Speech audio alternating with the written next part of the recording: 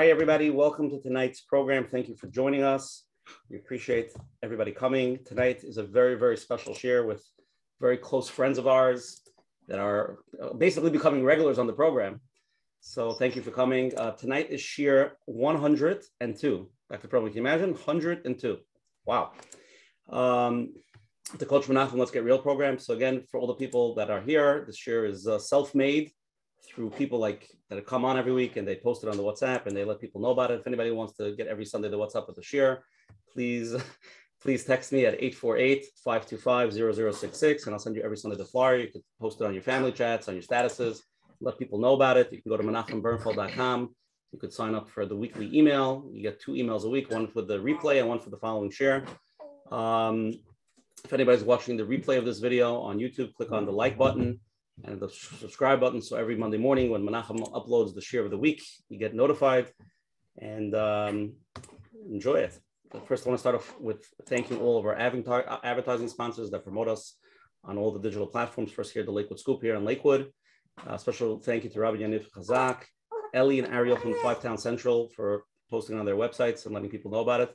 A special thank you to Chayla Kaufman and Shmuel Summer from JCN, the Jewish Content Network, for always promoting us across all the digital Jewish platforms. The Coach Menachem Show is collaborating with OK Clarity to bring greater health and wellness to the Jewish community around the globe. OK Clarity is the online platform for mental health support. The Jewish community, okclarity.com, you'll find the best therapists, coaches, nutritionists, engage in forums and stay inspired. Links will be emailed after the show. Again, for anybody who's here the first time, every Sunday night at 9:30 p.m. Eastern time, we always have a different share. We have different rabbanim, different topics. Next week, we're going to have a little feed off of this. We have a rabbi coming on, Rabbi Aaron Lane, he's the head shliach in Panama City for 28 years. He wrote a book on marriage. It's called GPS of Marriage. I didn't read the book, but I heard he's an excellent speaker and it's an excellent book. And hopefully it'll be a catapult from tonight's conversation. So we'll go from marriage to marriage and we'll see how it goes. So please join us. Anybody who's here tonight should definitely be here next week also. So it should be an amazing program. Let people know about it. Tonight we have the schus and the honor of having the most dynamic couple that I know, both doctors, right? Dr. Akiva Perlman and Dr. Tamar Perlman. They were here once before and so happy they're coming back for round 2. And tonight should be a meaningful and exciting show. Tonight's share 102, and we started doing a gematria. Dr. Perlman, it's a new thing, a new shtick that we started, a gematria for the show. So we came out with tonight's gematria. This is my friend Arnar Fried. He came up with the gematria. 102 is the gematria Elokeinu, our God. So he said when you have a shalom bayis and you have a marriage, Shechanti b'soichem, Hashem is part of it. So to get Elokeinu, Mr. Hashem after this year will be part of Elokeinu. Let's start off with opening. Coach Menachem, what are we talking about tonight? Zog. Great question. Great question. So I first want to welcome everyone. Yes, Baruch Hashem, we're up to share number 102. And it's a privilege to have back Dr. Perlman. And Baruch Hashem, the feedback from last time was really amazing. And there's so much more. From the emails that came in, we're talking about, everybody wants to know what it doesn't say in the book. You're talking about people who read all marriage books. And they're trying to figure it out. So maybe tonight they're going to get the answer. That thing that doesn't say in the book. But from the questions that came in, you're talking about marriage. There's so many different levels, different things that come up. Everybody in their own situation, trying to figure out what's my part. And especially today's days, we live in a fast-paced world.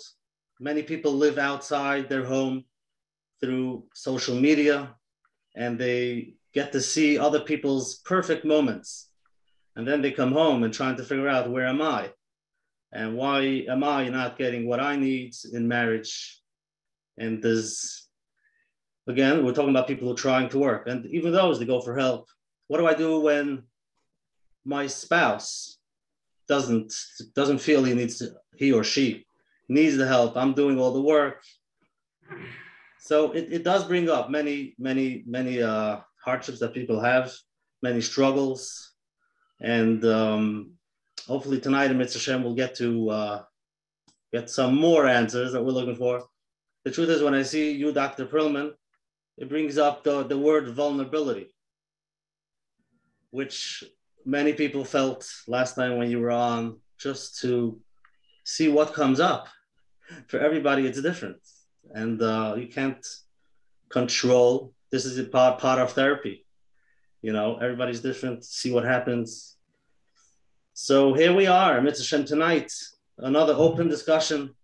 And hopefully everybody will be able to take what they need to just take their marriage to just at least to the next level, to understand what's my next step, what do I need to do to enhance and understand a little bit clearly what am I looking for. So thank you very much for being with us tonight, and we should have a lot of siyata d'shmaya, Mitzvah.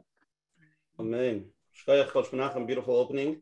Okay, so tonight we're talking about what they don't talk about in marriage books, what clients have taught us, what makes and breaks a marriage. So it's a very powerful topic. Tonight's shir, we're going to learn Zeichen Nishmas, sponsored by Avivit and Yisrael Meir Mekili, memory of Leil Nishmas Zechariah Shimon HaKoyen Ben Yitzchak, Rabbi Walstein, who just nifter. So we're going to do the shir and the schus for all the hundreds of people that are here, Menachem, the thousands of people. Should be a schus for his neshama. He did a lot for Klal Yisrael. He helped a lot of people, and should be a schus for him. I want to first start off with Dr. Akiva Perlman to give the opening pitch over here. So I'll read your bio, and then the floor is yours. Okay, Dr. Akiva Perlman is a professor lecturer on topics of abuse, addiction, trauma, a fellow traveler from those who suffer in silence. He has educated nearly 1,000 from social workers from our community and currently serving as professor at the Würzburger School of Social Work. Dr. Perlman is the clinical director of ODA's Wellness Center, a clinic which serves the Hasidic community in Williamsburg. He maintains a practice in Fresh Meadows, where he resides with his wife, Tamar, and children. Thank you so much for having us. It's a great honor. We really enjoyed the last time, and also like the feedback was very meaningful to us. It was very special, and especially to see certain like familiar faces, people that we've journeyed alongside over the years. It's really, really special. Even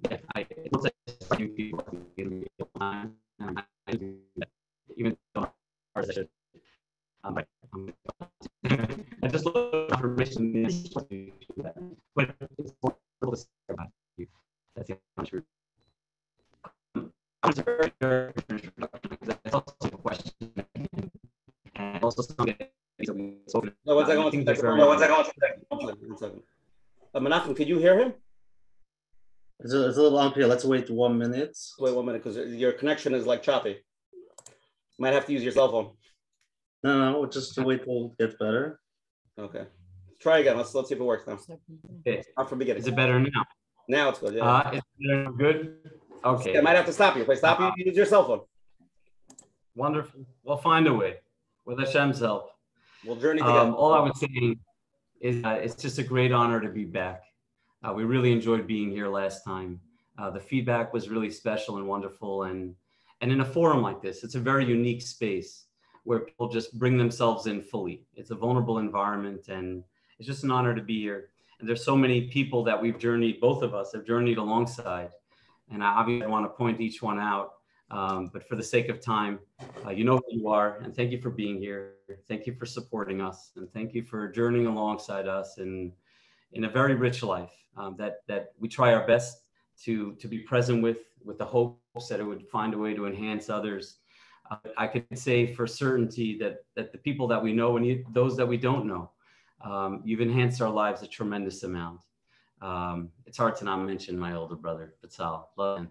Okay, so I wanted to speak a little bit about trauma in relationships. I know that Tamar is going to speak about some other ideas, and it's very clear for anyone in a relationship that their traumas emerge almost immediately in that space. It's not a coincidence that the majority of people either lose a significant amount at the beginning of a relationship.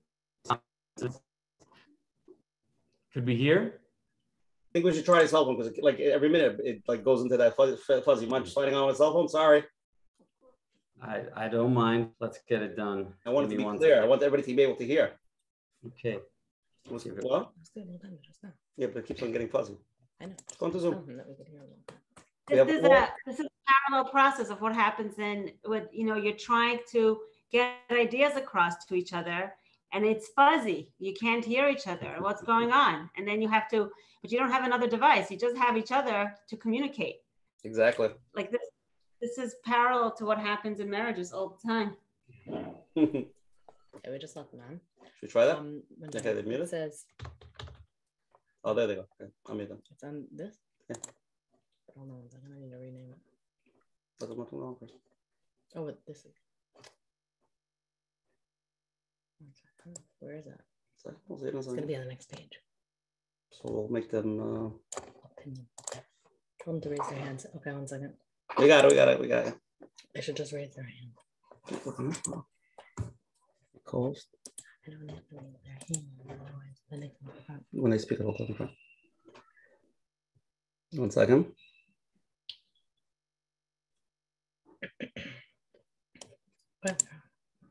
So Mike. They have to choose which one. 1 second. Where did they go?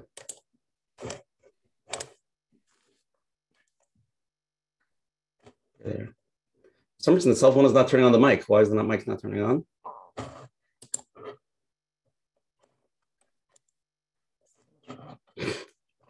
There they go. Okay, got it. Unmute. Turn off the computer. Okay. Is that better? Much better. Oh, beautiful. Okay.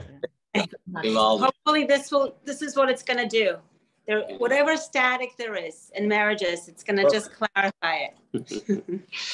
Okay. So we'll start again quickly. We can see much less people here now, but that's okay. We'll make it work. We know you're there. Yes.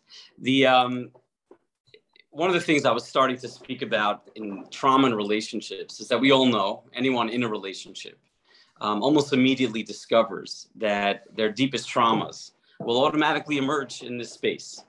They will be discovered, found out. It's going to be something that will remain with them, that will live with them, and almost exacerbate the parts of themselves that are not really aware of that element. And I want to speak about one idea, and then we'll move on from there. There's an idea that Erich Fromm spoke about, who was a Jewish analyst, and he spoke about this in a book called The Art of Loving.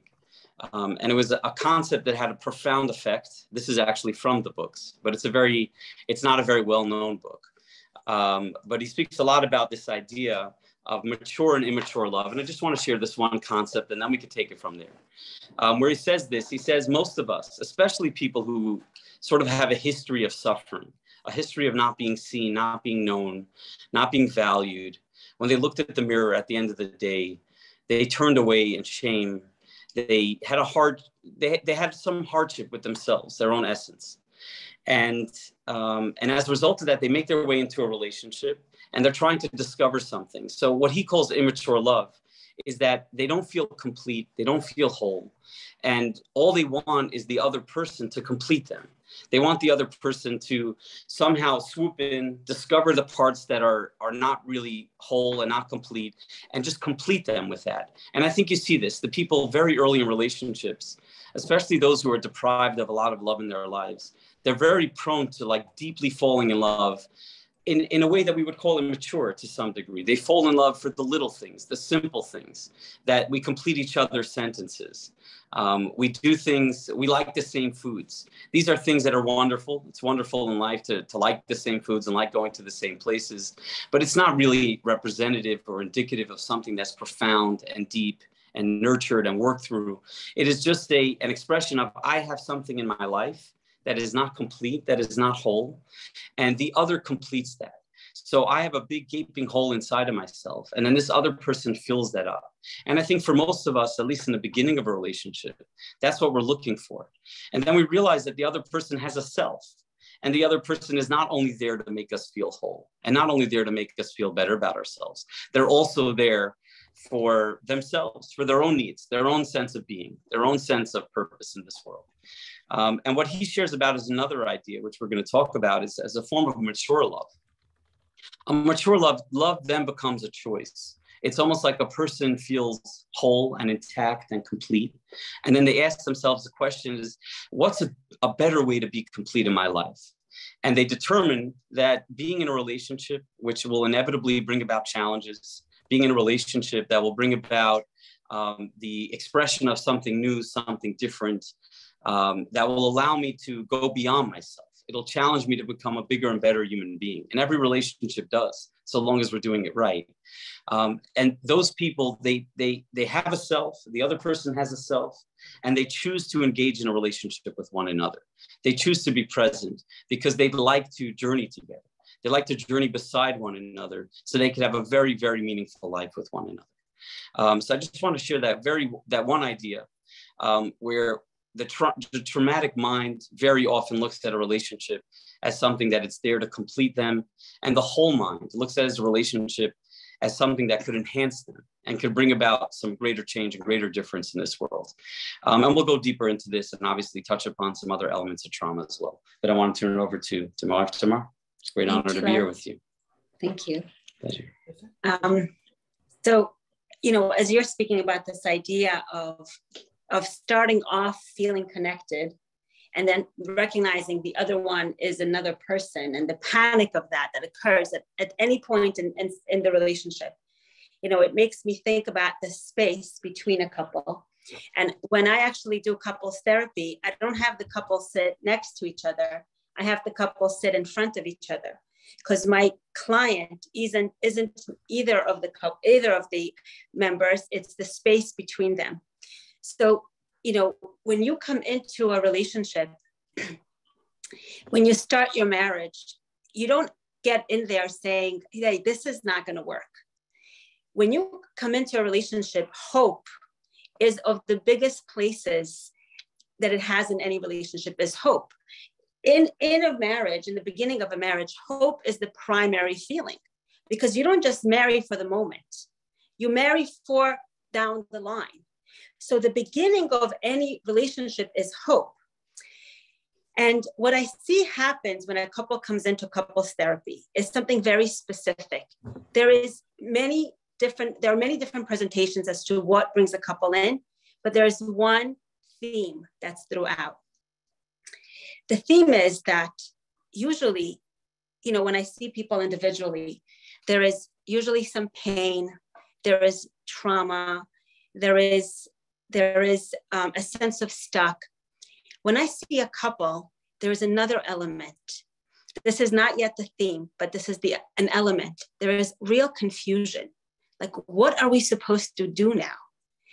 Like, there's real bilbul adat. Like, we don't know what to do. We don't know what's right, what's wrong. They feel crazy. They each feel crazy. They feel like they're right. And they also feel like they're crazy. And they obviously think that the other is crazy, but that's not news to us. But really, they really think crazy, like that they're crazy. They have no idea. These are adults. These are adults that are in a relationship already with each other for many years, most of the time. Or they're adults that just got into a relationship saying, 5 months ago, we were in love. We thought we were going to have the best marriage.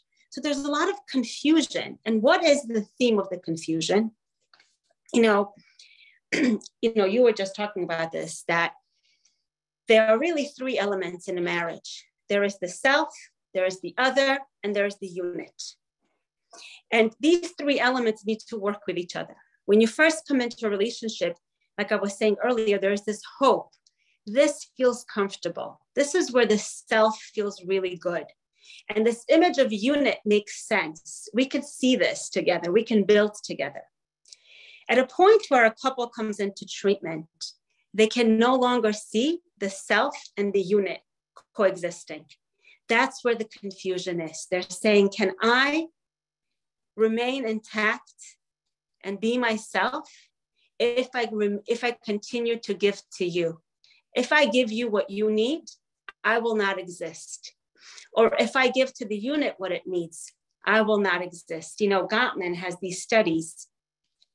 He did a lot of studies, and he did a lot of videotapes of couples, and he narrowed it down that Dr. Gottman in his labs, that he was able to identify whether or not a couple was going to get divorced in the next 7 years down to like a 95% accuracy in like a few minute clip. And he identified this specific feeling that he saw from either one of the couple's members as contempt between them. I thought about this concept a lot. I studied Gottman a lot. And I think that, if I may, there is a layer that's underneath contempt that's happening, that's causing this rift. You know, like the imagery that comes to me when I see a couple that's stuck in this space, when they come in with this confusion and pain, it's like soil that's completely dried up and it doesn't take in any nutrients. It's just dry and cracking. It's like a painful image to even conjure up, but that's what comes up to me when a couple comes in. It's a soil that's so thirsty for nurture and movement and growth, but so dry and cracking and in pain and confused. And even if only one member is like that and the other one keeps on pouring water on the soil, but the soil doesn't receive it, it's still, there is no growth. And the other member at some point just dries up, has no more water to give. It is when one of the members loses that main element that they began with, which is hope. The hope that the self and the unit can coexist. That's why then the soil can't receive or the water has nothing else to give. So I would say that when there is no hope, that choice to love doesn't exist. Your choice is gone. You act within the marriage as if the marriage is already over. And whatever you do is without choice. So let's say you let things happen. You let her have her way, but it doesn't feel like choice. You feel resentment and disconnect. Or let's say you accept him the way he is, but it doesn't feel like choice. You feel disdain. You diminish him in your eyes. You don't respect him. Or you allow yourself to give, but you don't, if it's not received, you feel taken advantage of. You feel like a victim. So the lack of hope leads to a feeling of no choice, and it ends up cycling into a relationship that doesn't allow to feed and to grow. So I would say, you know, you're talking about the word choice. I would say that the two most important words of what I would love to give over as to what a marriage requires, and in our opinion, is this concept of nurtured choice. It's a choice that you keep on making, not just when you get married, but every time an adjustment needs to occur. And the reason why it needs to be nurtured is because a marriage is actually not a natural relationship. It's, I think, of the most powerful relationships, and one that I have learned in many Sfarim. Rabbi Schwartz talks about it in Da'at Nafshecha, that it is considered of the most powerful connections and of the deepest relationships, but it's one that's not natural. It's one that one can choose to be in or out of, and it requires a lot of nurturing. So what I think couples therapy does, for the most part, is just bring the hope and choice back into a relationship that lacks both. And that's what I hope to be able to together give over, is some glimpses into how to do that when there's places of this dry soil in someone's relationship. It's beautiful. Wow, beautiful opening. Okay, we have a lot of people here now. And again, everybody who's here, we have to have the Perlmans with us, amazing people. We're going to take a poll just to get the feeling from the crowd, and then we're going to start with some questions. Anybody wants to ask a question? Obviously, if you want to go live, it's not for you, it's for your neighbor. We know that already. And we could, the live goes first, and text the questions to Usher Parnas, and let's take a poll. Dr. Perlman, just make sure that your cell phone is plugged in, okay? Yeah, we're good with that. I'm going to try to restart my computer. It'll be easier to get back on there if we can. If not, that's okay. But I'm going to try. Such a good cheer. We have to have technical difficulties. That's the way it goes. That's always the way. We actually did it on purpose, but. Right. This is what a marriage is. This is what marriage work is all about. Exactly. It's always static. And it always catches you at a time that's the worst time. You know, often a lot of this conflicts come up when there's other things happening in your life, and when there is also something with a child or something with your own personal life. Yeah, I'm having difficulty over here. 1 second. My computer's also locked. Yeah. Hold on 1 second. Give me 1 second. I'm going to open up the.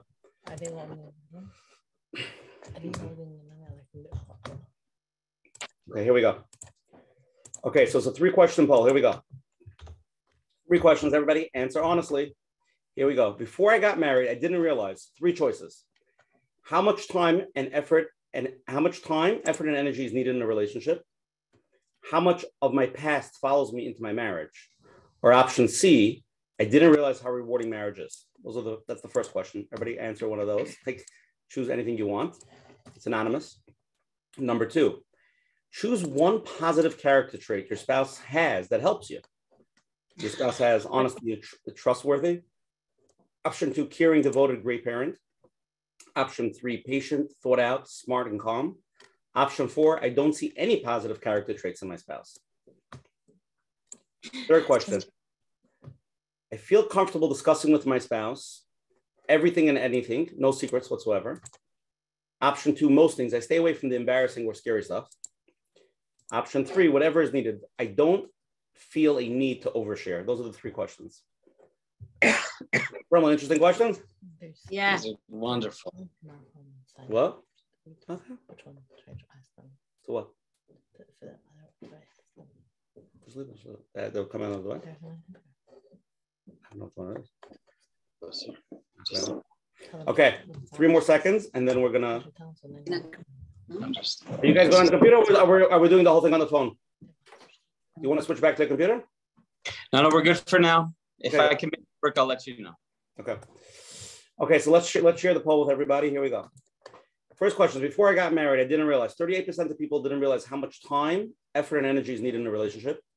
47% of people, most people here tonight, didn't realize how much of my past follows me into my marriage. 15% of people said they didn't realize how rewarding marriage is. Question number 2, one positive character trait that your spouse has that helps you.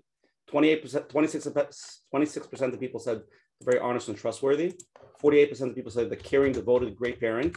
So that's the number 1 answer. 90% of people said patient, thought out, smart, and calm. And 7% of people said they don't see any positive character traits in their spouse. Wow. Okay. Question number 3. I feel comfortable discussing with my spouse. 44% of people here say everything and everything. There's no secrets whatsoever. 32% of people say most things. I stay away from the embarrassing stuff. And 24%, whatever is needed. I don't feel a need to overshare. Dr. Perlman, any comments on the polls?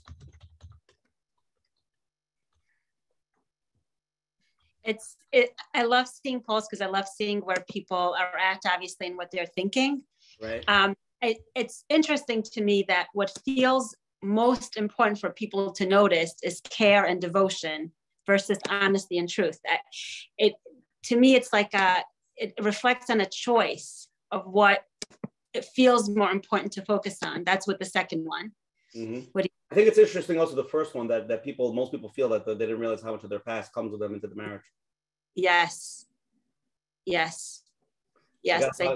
a lot of questions like that tonight, so we'll definitely want to cover that. And I'm actually surprised that with the 44% that everything, no secrets, Mm-hmm. I thought that number would be less. Me too. I was surprised to see it that high, which is wonderful. Right. You know.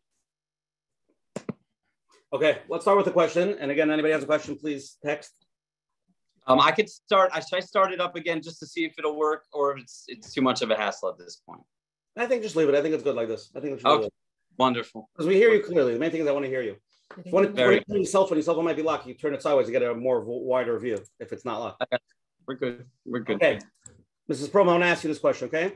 A lot of people ask this question. It's a few different versions. I'm getting married shortly. I'm feeling very nervous. I have a few classmates that are already divorced.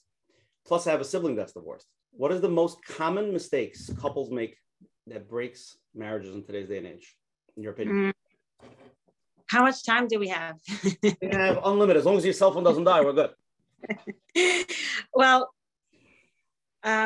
with the mistakes that couples make, I think that one is what you touched on, what Akiva touched on is expecting your spouse to heal you. One of my most favorite pieces that I had learned from Rav Moshe Shapiro is on the concept of dot. Like I had always thought about why is dot used when it comes to a relationship between a husband and wife. And Rav Moshe Shapiro speaks about, and this is one of these places where I found myself grounded in understanding, and the lens made sense to me because I had seen it clinically so much.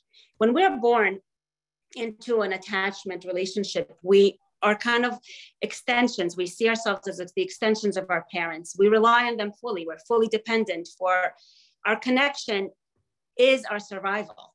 We can't exist without our parents. And that attachment is an extension. You're an extension of me, and I'm an extension of you. I can't exist without you. That occurs when a child becomes an adolescent and grows into adulthood. It doesn't have to do with knowledge. It doesn't have to do with smarts. It doesn't have to do with how wise the kid is. It has to do with growing up. And the reason why that is used when it comes to the language of marriage is because only when you're grown up can you be in a relationship with another adult that is the type of relationship that is a marriage. Because with that, you have the ability to see the other as separate from you. See external reality outside of you. So as Kivi was talking about, when you see the other as separate from you, then you no longer seek for the other to repair you. You know, relationships bring up stuff, you know, like water and oil. It just comes up right on top. As soon as the couple gets married, all the attachment stuff just comes up. And sometimes different parts, different life experiences bring it up years down the line. And it makes us face our stuff. It makes us face the stuff that we haven't fully faced and dealt with. But if we expect the other to heal it, then we'll forever be disconnected and unhealed. But if we can notice what we need to do in order to connect to the other, let's say the other requires us to be less critical, but we grew up with a very critical mother. But the other requires us to be less critical, then it makes us face the parts of us that are critical in order to connect to the other. So it makes us heal that on our own, and our spouses give us direction and support, but not healing. So that's one mistake. The second mistake is almost the opposite in some ways, but it's not sharing enough. So it's expecting the other to know you. So I know this is spoken about often, but there's a lot of depth to it, and there's a good reason why people don't share what they need. You know, you talked about the idea of shame in your introduction. When you say, when nobody in this space would ever do this, but some other people have done this. I heard, let's say they say to their spouse, you're so lazy, you're just not a good father, or you're just not a provider, you don't do anything, you're just never there for anyone. It's sort of expressing what you need, but it's not really sharing who you are. Saying, I really need you to be there for me more, or I really need you to be more present with this child, leaves you vulnerable and open to being disappointed and to not getting what you want. If he doesn't respond to you in the first version, he just affirmed what he is, but you didn't really lose much. But when you share from that place of vulnerability, it actually leaves you open and wounded if you don't get what you need. You're kind of like calling out for connection, and then you're left alone. So a lot of people choose to stay alone and don't actually express their needs from a place that actually allows for the other to give. When you come from a place of, I need this from you, as opposed to you're this or that in a negative way, it gives the other a chance to give.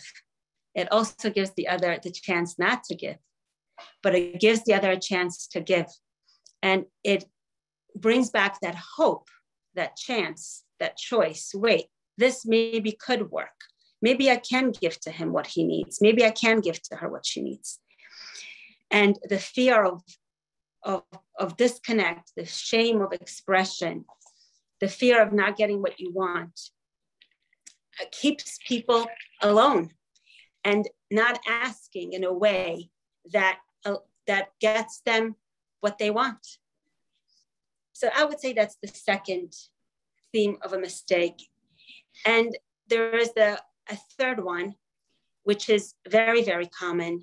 And it's people are different and they don't need to become the same in order to stay married in a happy way. In fact, in a good marriage, your differences are only honored and they play into the unit that works. So let's say if one parent is more disciplined with homework and nighttime at bedtime and things are very regimented, and the other parent is much more about connection and fun and come on, like let him just have some ice cream, like he had a long day, like let him have it before bedtime, or before after homework.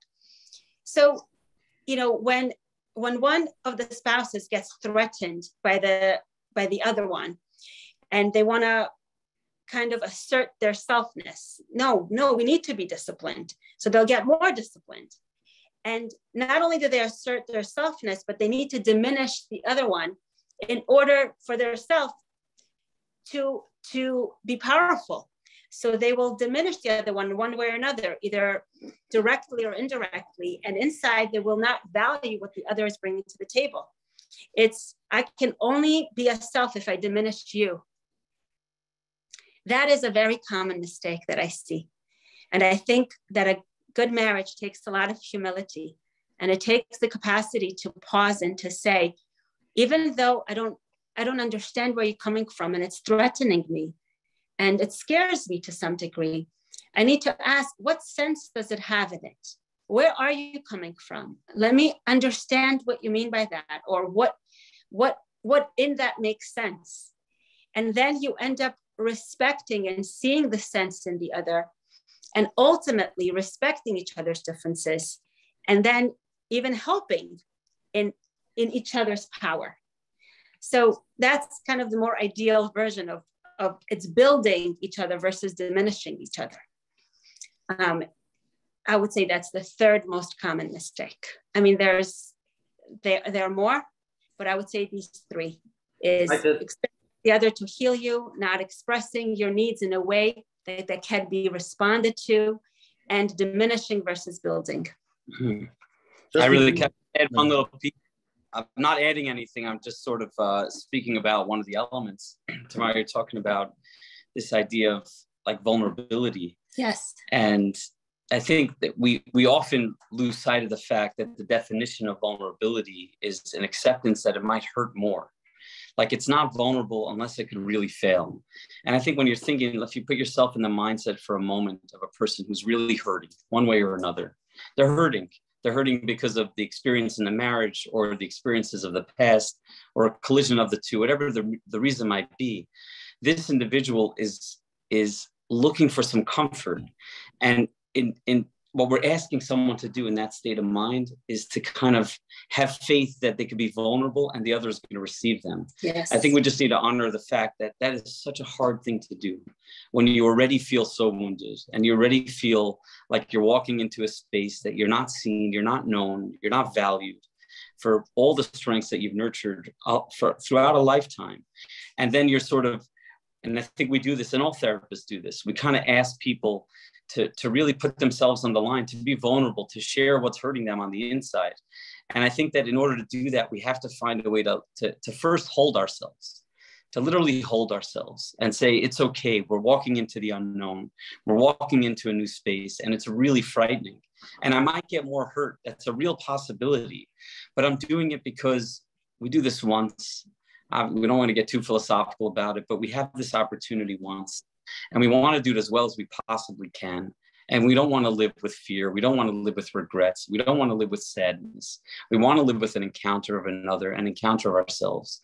And I think we just need to hold on to this idea that for many people, and I wish I could say for people on the other end of this, I'm talking about for all of us, we have these wounds that we carry. And those wounds make it really, really hard for us to lean into relationships, lean into the unknown with another. Yet we need to do it anyway. And I think that's the idea we need to walk away with, that even though it's hard, even though there's a great risk in it, we need to do it anyway, because by doing it anyway, it gives us a chance, it gives us hope, It restores us to our own sense of humanity, our own sense of self. And that's really what we're looking for. But we can't really take that leap of faith until we somehow find a way to embrace ourselves and say, like, we could do this. We're known enough and we feel safe enough that we could take a leap into the unknown. And it's in that space that we discover something new. But it doesn't always work out so well. And we need to know that. It doesn't always, every time we share. I had a client told me this once, and it was such a deep realization where he said, like, the worst thing you ever told me was to be vulnerable.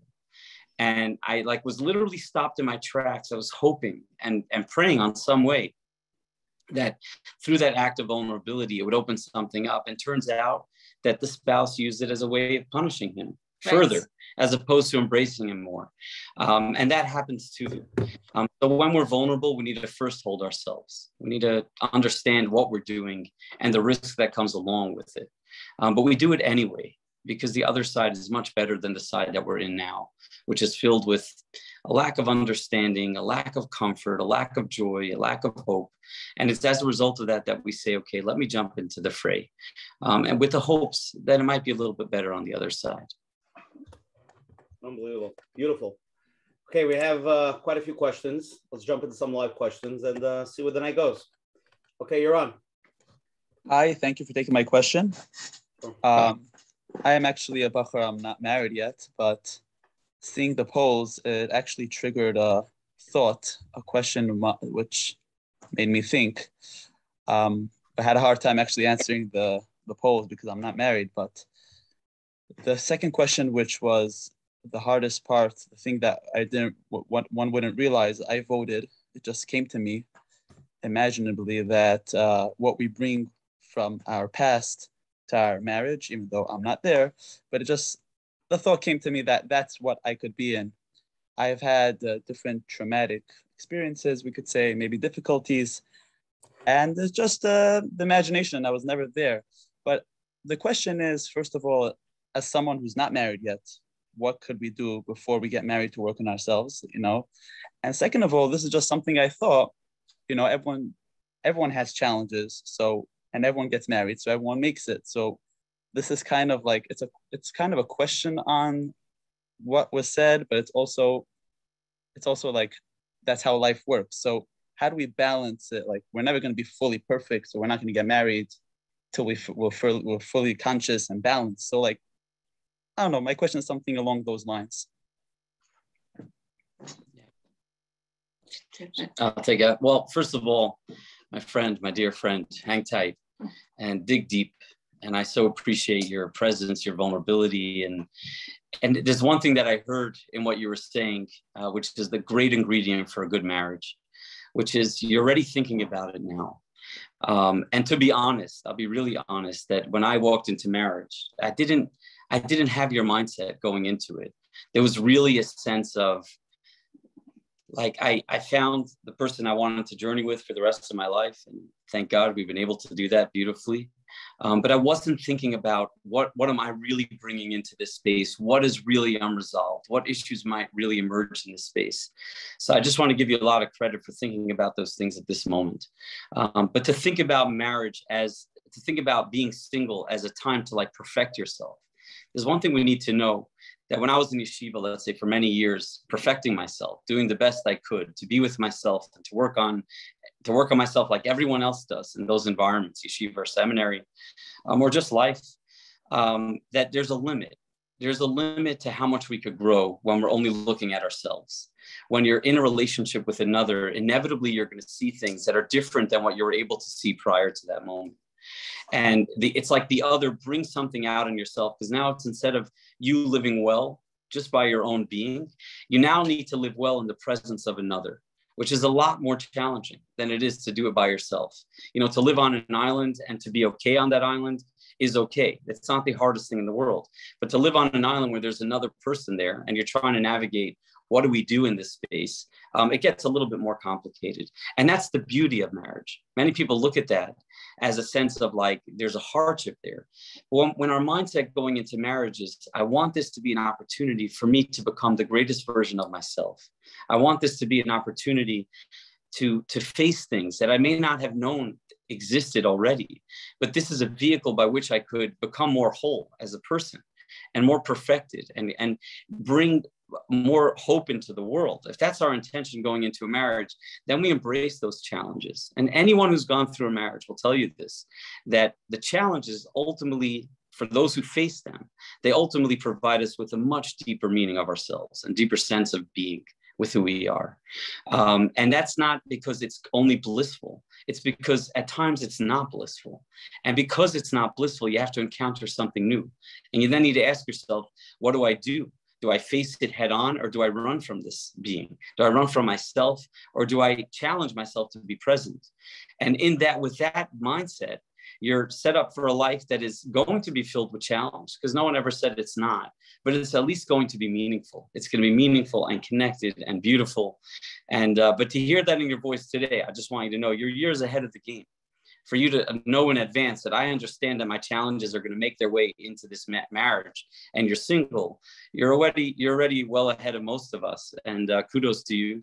And embrace, look forward to the future where you're going to encounter something new within yourself. And in that experience, you'll be deeply grateful for it. We ask for these moments because it's these moments that bring us to like a deeper sense of self and satisfaction and purpose in our lives. Do you have a thought on that, love? Beautiful. No, I love that point that he's already aware. And as you're speaking about this, I'm remembering one of my clients, actually, if she's on, she might recognize herself in this, but she knows I love her. And I remember she had a tremendous history of trauma, and she was very afraid to be a mother. And I remember it was like a text she sent me, like an emergency text. And I thought that maybe something had come back up with the trauma work that we had done. And she was really frightened, and she was expecting a baby at the time. And I called her.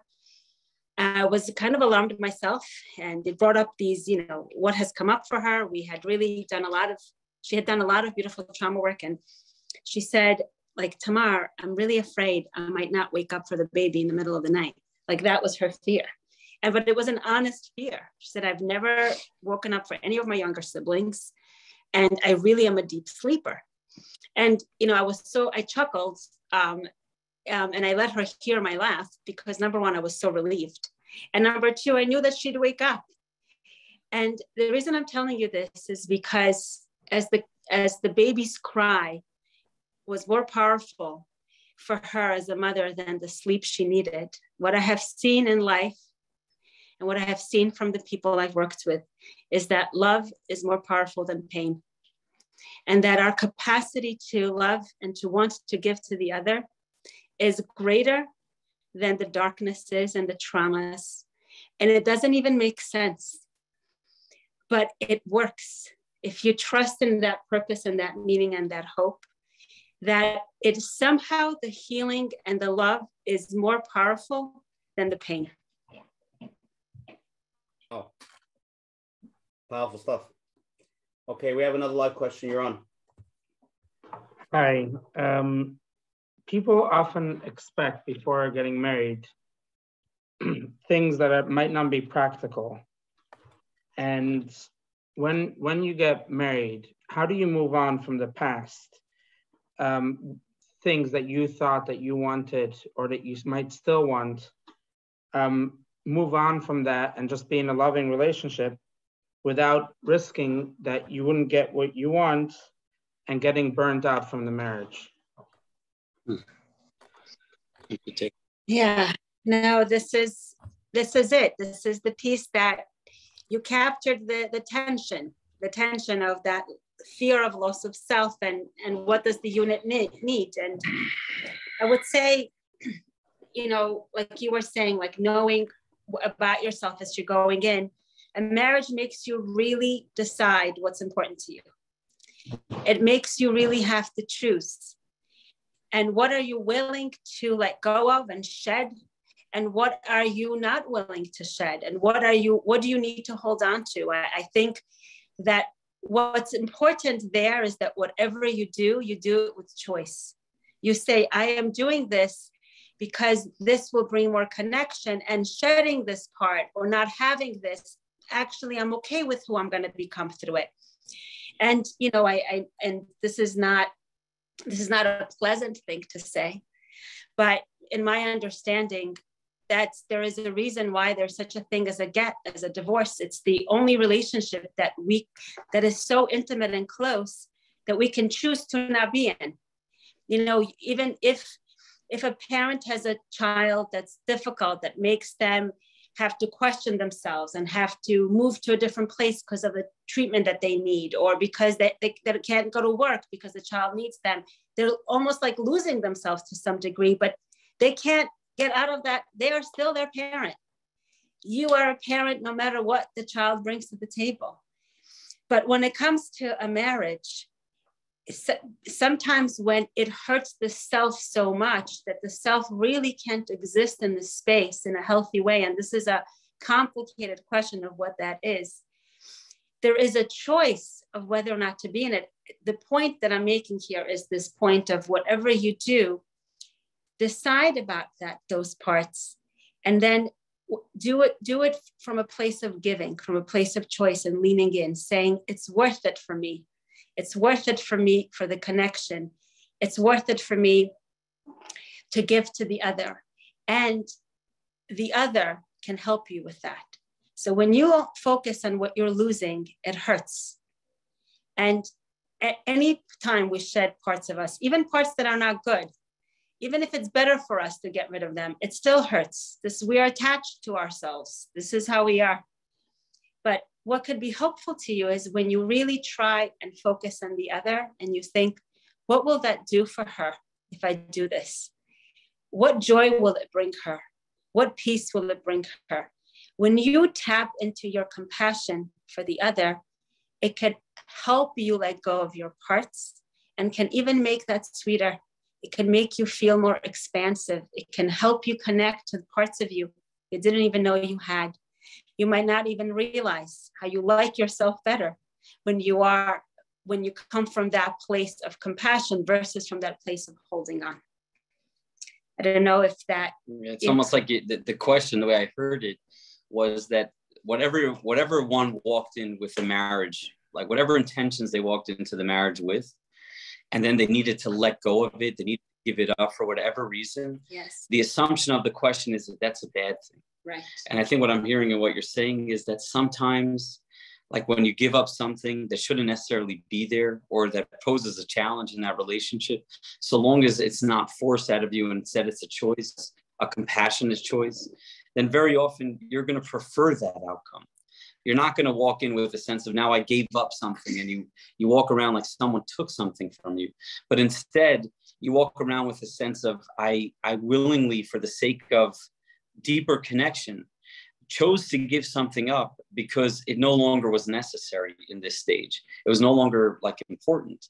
And if you look at it from that point of view, you're not giving anything up. You're actually gaining something. You're benefiting from something. So it's very much a matter of perspective. But again, sometimes, when relationships ask us to give up too many parts of ourselves, like we really need to reflect on that and say, like, how healthy is that? That there's all these demands that I can't really exist in that space. And that's something also to consider. But we need to know that giving up, and we know this, even you're talking about the analogy of a parent and a child. We give up our sleep to love our children.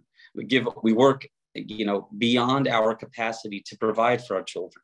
Very few people would approach that situation as I gave something up. Instead, they look at it as I became something. I acquired something myself. I acquired adulthood. I acquired fatherhood. And it's not a loss. Instead, it's a benefit. It's a gain.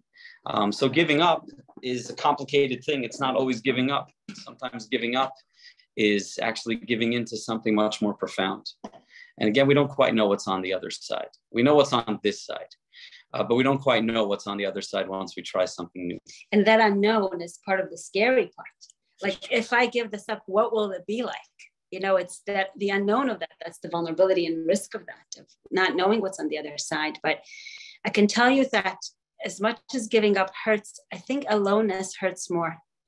And there is aloneness, even in a connected marriage, that those selves that we talked about. But I think that at the end of the day, I think aloneness hurts more than some parts of us that don't define us, that we would do okay without. Yeah. Thank you. Beautiful, Dr. Perlman. Dr. Perlman. We can't hear you. Sorry. Next live question, you're on. Sorry. Okay, I think that's me. Oh. Yes. Which one? One second. Okay, you're on. Male or female? There were You. two of us. Okay, good. Thank you. Thank you very much, Dr. Perlman. I want to talk about a taboo subject, personality disorders, because I don't think that some people could give in a marriage, but there are people with personality disorders which make it very difficult. So I was married twice. My first wife developed a malignant brain tumor, died years ago, left me with 3 young children, and I raised them myself. My second wife, I believe, had a personality disorder. And so now in looking for a third marriage, I'm saying to myself, I, Baruch Hashem, have a very fulfilling, I'm not lonely. I have a very fulfilling life, thank Baruch Hashem. And how does one go about when you, even the first time, second time, or third time or more, looking for someone and having the best chance that they, that based on their traumas, your traumas and various personality disorders that are out there, it is scary, as Dr. Perlman just said. I think that's really what frightens me the most. And I'm just curious, premarital counseling obviously is one option, but people resist that. But how does one deal with the possibility of a personality disorder before marriage or in the marriage? You talk about communication and having somebody make you whole, all of that. Some people with their personality disorders, whether it's OCPD, borderline, various other ones. I mean, you're the experts. To me, that is something that it permeated the Jewish community and makes it very difficult. I'm going to turn this over to my wife in a second, but I do want to just say that obviously some real severe mental illness exists across the board. It's not a Jewish problem; it's a human problem, and we shouldn't lose sight of the fact that everyone's beautiful. I just want to say this is a good opportunity to throw in a good word. that even people with personality disorders, when we start paying attention to who they are and why they've needed to develop such a profound mechanism, a profound defense against, living wholesomely with themselves, certainly living with others. We're all doing our best. We're all trying our best.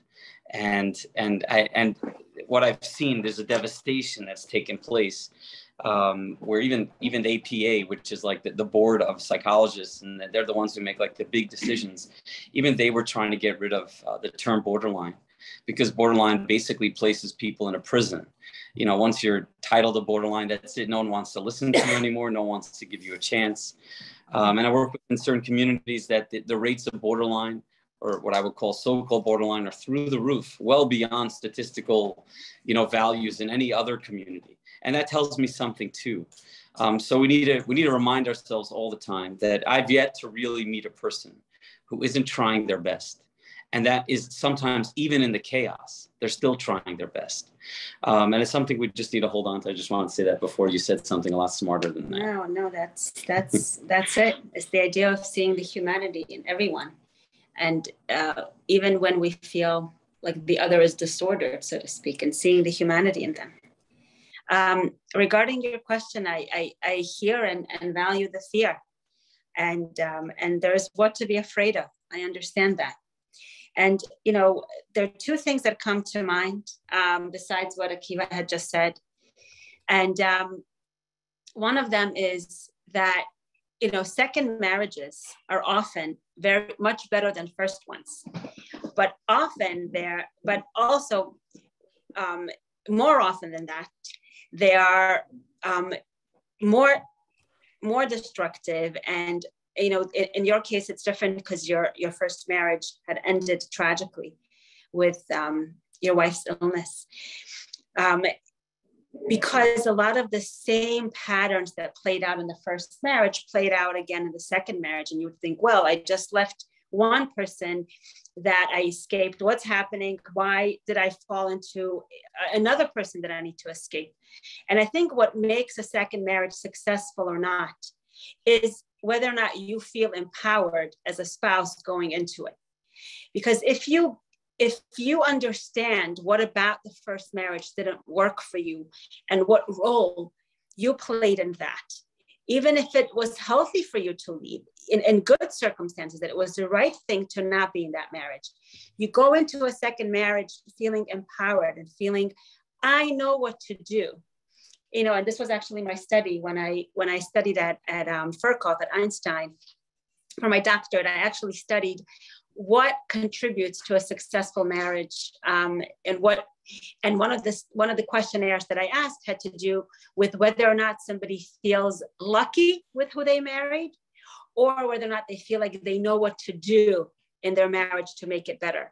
And what was interesting is that what was much more strongly correlated with a successful or more satisfied marriage was a sense of, I know what to do to make this better or to make this work, as opposed to I feel lucky with who I married, meaning where the locus of control is on you and not on the other.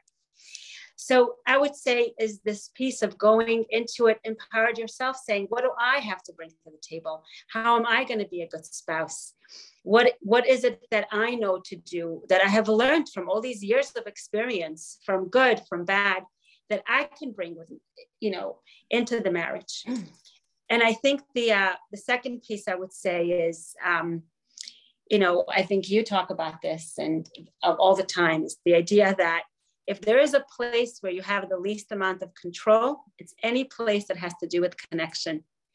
If connection means that I don't know how you're going to respond to me. I don't even know when I take this risk, what's going to happen. All I know is that I can choose whether or not take the risk, and then connection may or may not happen.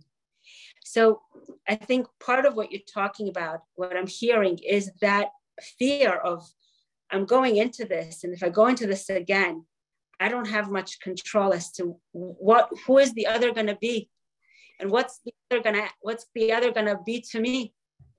And you're right in many ways. You don't have much control, but you have impact. And in a place where there is the least amount of control, there is most possibility for real connection and intimacy. That's what I'm. Beautiful. Okay. We have so many more live. Let's go. Let's try to knock them out. Okay. Hi. So my question is, so my husband and I are relatively newly married. We just started having guests and we both like it. He's more introverted and I'm more extroverted. And his introvertedness can sometimes have like a negative feel in the energy in the room and the way he approaches the meal. Like he doesn't really small talk or ask people about themselves. I want to use my bubbliness to boost the energy of the meal and help people feel comfortable, but I'm not sure how to do that in a sneeze way, especially when the guests are men. And I also know I need to give him time and space to come into his own, that he will hopefully warm up with time, but it can take a long time for him. And I don't want people to like not want to be our guests because it's uncomfortable. How do I balance these? Sorry, that was a lot. Well, I'm curious. I have two risks I want to take. One is, I wonder if you could speak from the husband's perspective of thinking like, what do you think he would say? Right. And two is, I'm going to put you on the spot. If you're okay with it, you don't have to answer this. Mm-hmm. But while Akiva is speaking, if you want to think this through also, you should listen to him though, because I think that hearing what your husband is feeling, that I think that my husband would probably be able to articulate, would be important to know in, you picking up on what the other might feel. But I want you to think about, if you were to think about one adjective, but only one, you can't give me two, of the reason why you married your husband. And I think the more internal reason, like, something that has to do with who he is. What about him? What's the most core nakuda that attracted you to him? I want you to think about what that is. So you can think about that if you don't mind. I already have it if you want. Okay. Okay. I'll just share a little bit. This is a rule of thumb that everyone knows what the spouse is disappointed in. And we need to know this, that we're always going to be some degree of disappointment to our spouse, one way or another. It doesn't matter came from and how wonderful the marriage is, there's always going to be something that the spouse wants of us to be, to become, that the other simply may not be. And to be on the receiving end of that, one way or another, to be on the receiving end of a disappointed spouse, where let's say your husband's a quieter guy and he's just more internal, more introverted. He doesn't have a loud voice, and that's who he is. That's the essence of his being. And he certainly, I imagine, I'm just presuming a few things based on the way you asked the question. I imagine he knows the disappointment that you have in him. And as a result of that, think about what must be running through his mind as he's sitting at a table next to you, beside you, sort of trying to, vacillating between, I can't believe I'm such an idiot. How come I can't get this right? And why am I so quiet? And what's wrong with me? And why am I like my father, who was also quiet, and my mother was disappointed in him? That, and also vacillating between that and a sense of rage as to, like, why is it so important for my wife to be something different than what I am? Why does she need me to be her father? I'm not her father, or I'm not her brother, or I'm not her. Why does she need me to be that? Why can't she just respect and accept who I am? Because that's really what we're all looking for. We're looking for like some form of affirmation from the other, that we like who you are. We like your intentions. You may not get it right all the time, but we like what you're trying to be and who you're trying to be. And I would imagine, that's why my wife asked me to give the male perspective for a second, because I would imagine that your husband deeply knows how you feel about him, towards him, not to say anything negative about your own hurt in this, because clearly you're hurting. You're saying, I want a certain home, I want a certain environment. And for whatever reason, the man that I married doesn't seem to be capable of providing you with that. And that's a very painful thing to live with. And I'm not going to compare the pains. I'm not going to say one is greater than the next, because they're both valid. They're both meaningful. But let us for a moment consider, what is it like to somehow convey disappointment to the other? And we have to acknowledge and accept that we are conveying that disappointment to another. If we're disappointed in our spouse, the spouse knows that. Whether or not we've ever said anything, they simply know that. So to me, to think about how is there, for your journey, I'm going to leave it to my wife, but I'm just focusing on that part. I imagine for him, he would need to comfort himself a great deal to say, even though you're not very good at this, you have other things that you're probably good at, and survive this meal, and tomorrow's another day. I imagine that journey, but also to do what he can to rise to the occasion for you. That's also a part of his journey. It's not like that's not a critical element, but always to think about, how disappointment plays out in a marriage. It's deeply painful. It's a deeply painful process. Yeah. So so I guess answering your first thing about like the trait that attracted me is that he has this genuine goodness. But then an alternative, like a piece of information to add to this, that a lot of his introvertedness or closed offness comes from some difficulty with relationships that he experienced growing up, that he's worked on himself a lot in order to be married, but it hasn't extended to other people outside of our marriage yet, where like he's afraid to get close and connected to them. And that's why there's that closed off and not asking them more about it. And so that's where I have a hard time accepting him as he is, because I feel like at some point he was this open guy and he could be open again. But he does also express that he wants me to accept him how he is. So I'm trying to balance, like, how can I encourage him? How can I ask him as a positive need how to present himself at a meal in a more friendly way? Like if I say, ask people questions, it's not gonna, I think that if you tap into, like, I knew that we needed to get in, like, when you can tap into his experience, that it's not for free to always be disappointed. There are losses in that, and once we can see the tenderness of that, once we can notice how sacred that space is, then we can say, you just gave the answer, how to positively express it, to tell him what you do need, as opposed to what's missing for you. And this way, it gives him a chance to give to you. It gives him a chance to please you, because like Kivi was saying, like, that's all he wants to do. He wants to not be disappointing. So if you can tap into the sense, and that's why I thought that talking about his humanity before we give anything else, that needs to be the grounding. You seeing him and how he's going to receive this needs to be the foundation. And then you express your need, and in a way that he can respond to, that empowers him to respond to. And I bet you that part of his goodness that you said, his genuine goodness, has something to do with his quiet, has something to do with his internalness. It's the very thing that also attracted you to him, is also in this. I was meeting with a couple recently, and the wife was disappointed in the amount that he learned, you know, outside of yeshiva or outside of a structure. And she very much cares for him and admires who he is as a person, but would prefer that he learns more. And when they were talking about, just sort of speaking about it together, and I asked him, I said, okay, let's play this out. And she would share, I'm really disappointed in that. And I would turn to him and say, okay, what feelings do you have at this moment when you hear that? And his response was like rage and rejection. And I said, how could you hear this differently? What would that look like? And he said, it's not like I don't want to learn. He said, I do want to learn, but I want it to come from a more meaningful part of myself. I want it to come from, not from shame, but from desire. So that was the journey that the two of them are on at this point, saying, okay, how could we express this, but without a sense of disappointment, rather a sense of desire.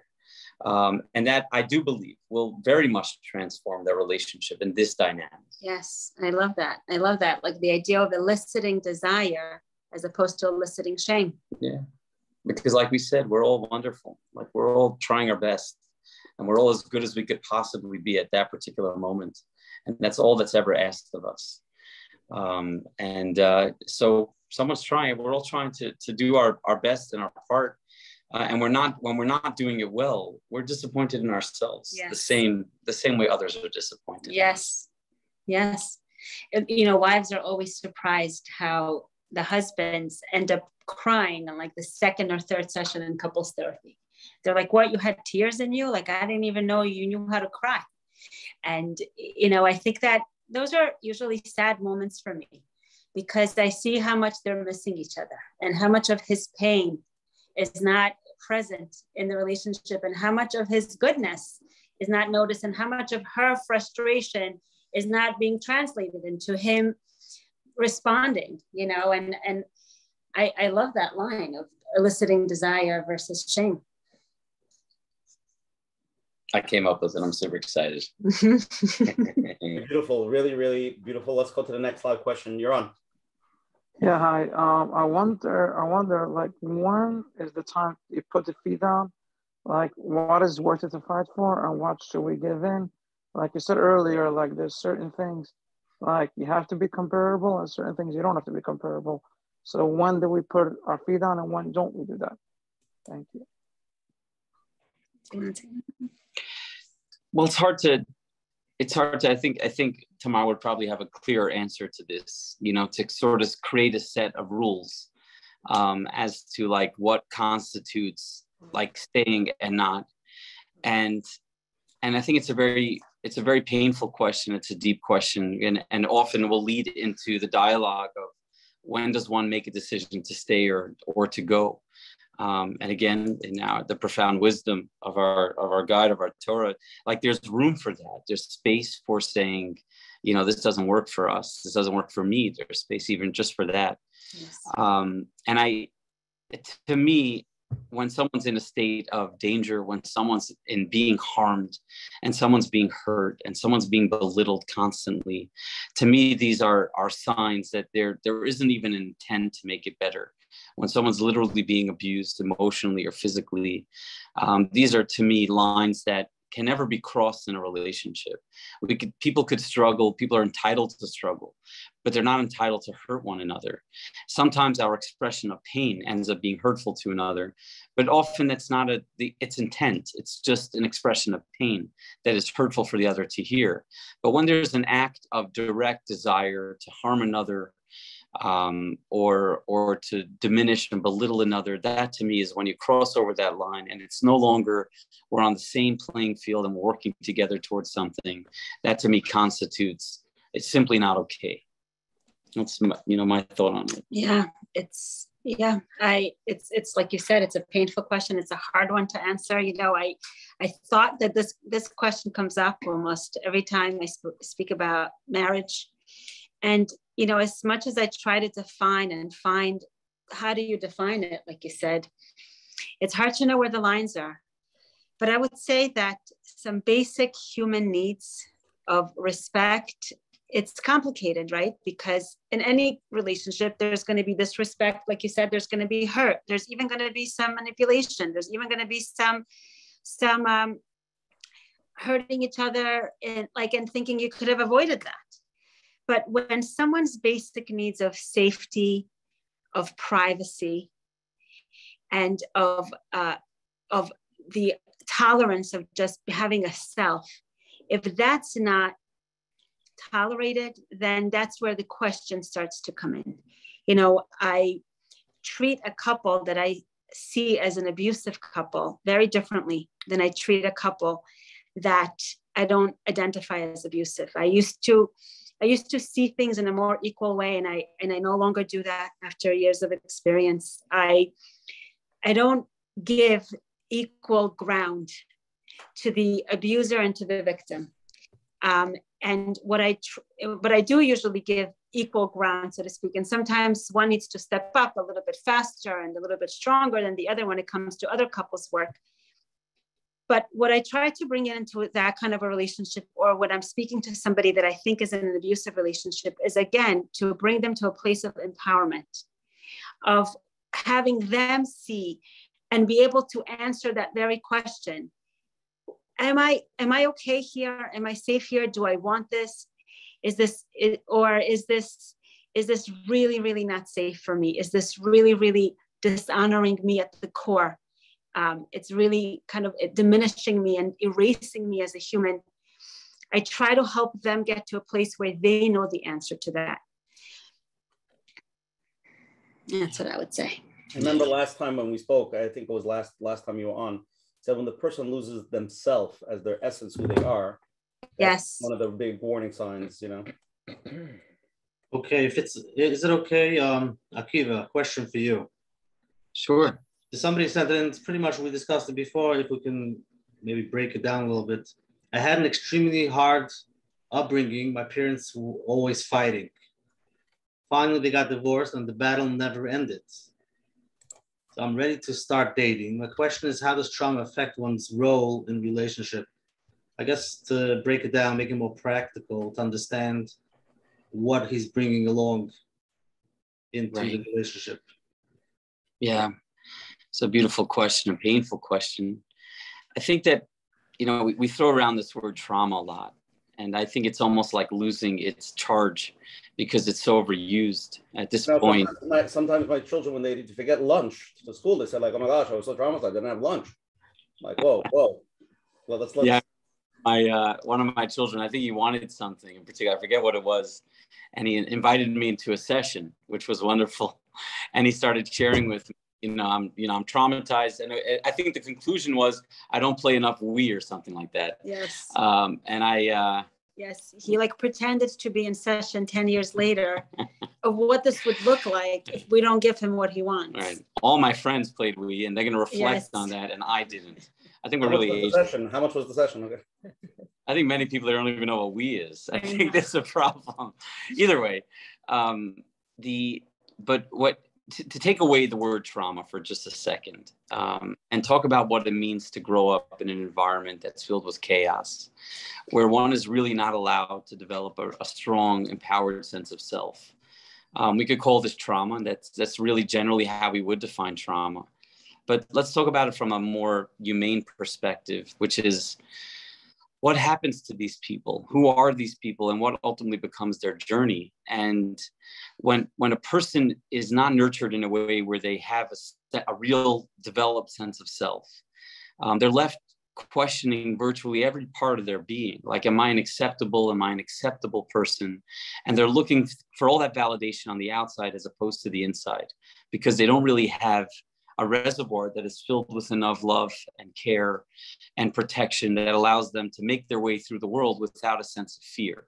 So traumatized individuals, people who are walking around very hurt, they ultimately seek solace in the relationships around them. When you look at the works of Gabor Mate, and he looks a lot at the world of trauma, he defines a traumatized person as like in the realm of hungry ghosts. So he's referring to whatever old deities that have they have these big stomachs and they're constantly eating, but they never get satiated.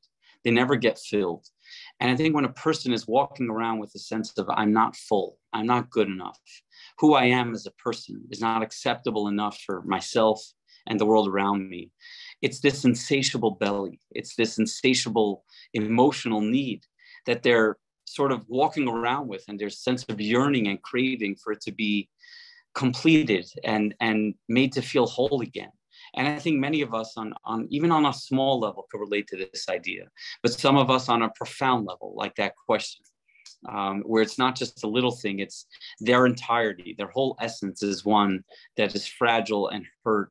So when that person, imagine that individual walking into a relationship, an intimate relationship, one where they're going to be seen on every level, in every regard, and they don't have enough of a foundation.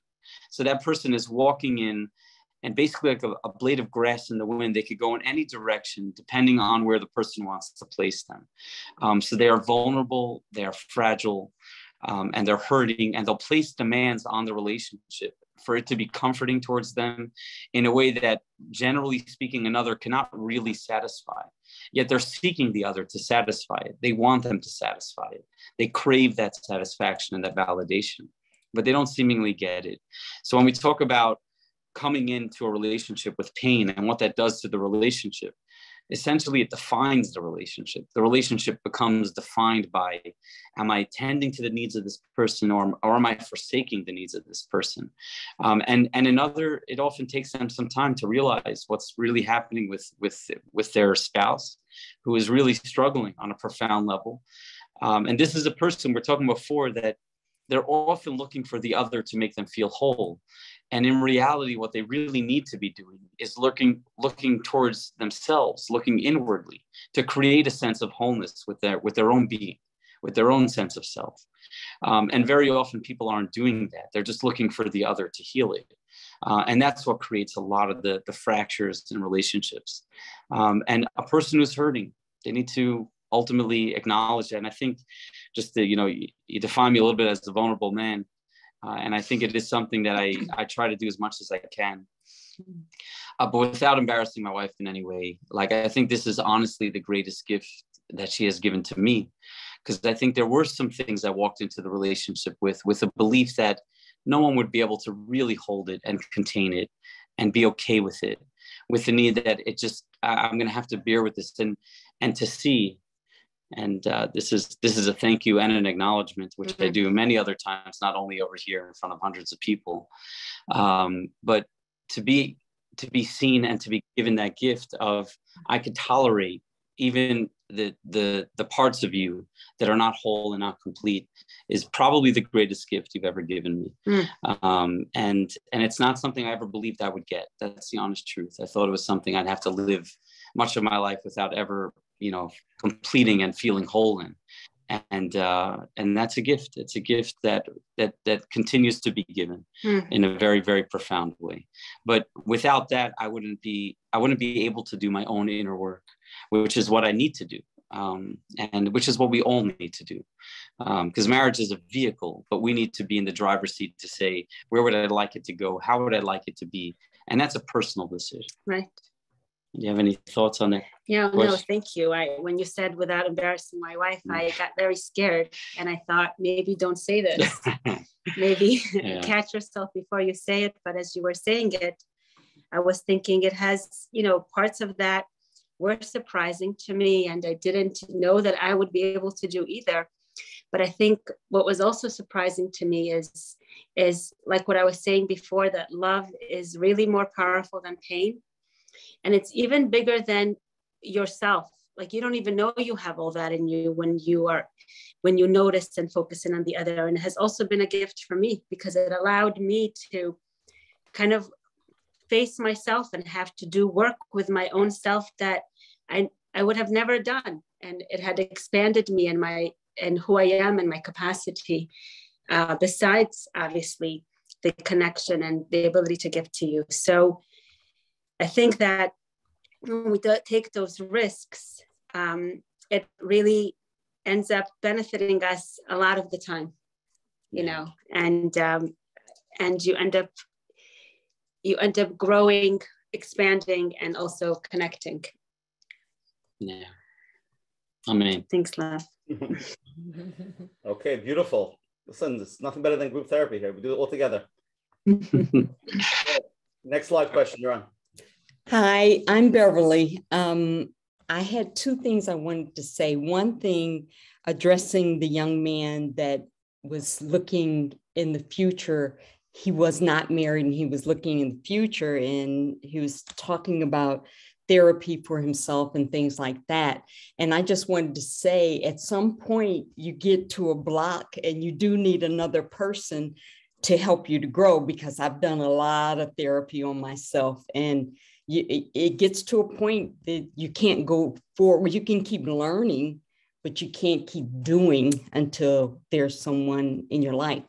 I am single, but the real question was, what if you have two people? One is a communicator. The female is a communicator. The husband is not a communicator. He's basically quiet from trauma, from his childhood. How do those two people, how do they work things out? If one is left making decisions because there's no communication, and the other one is living in their head, how does that work? Well, I want to acknowledge what you were saying before, and I of your thoughtfulness in responding to the younger man that had spoken before, and in your saying that in some ways we grow better together. I think that's a really honorable thing for you to say, and I really respect that and agree with that. Regarding different communicators, I think in relationships we always communicate.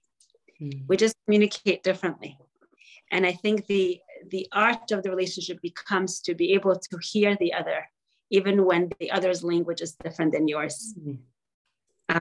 I find that trying to have your spouse communicate the way you want is more about hearing what you want as opposed to really listening to what the other has to say.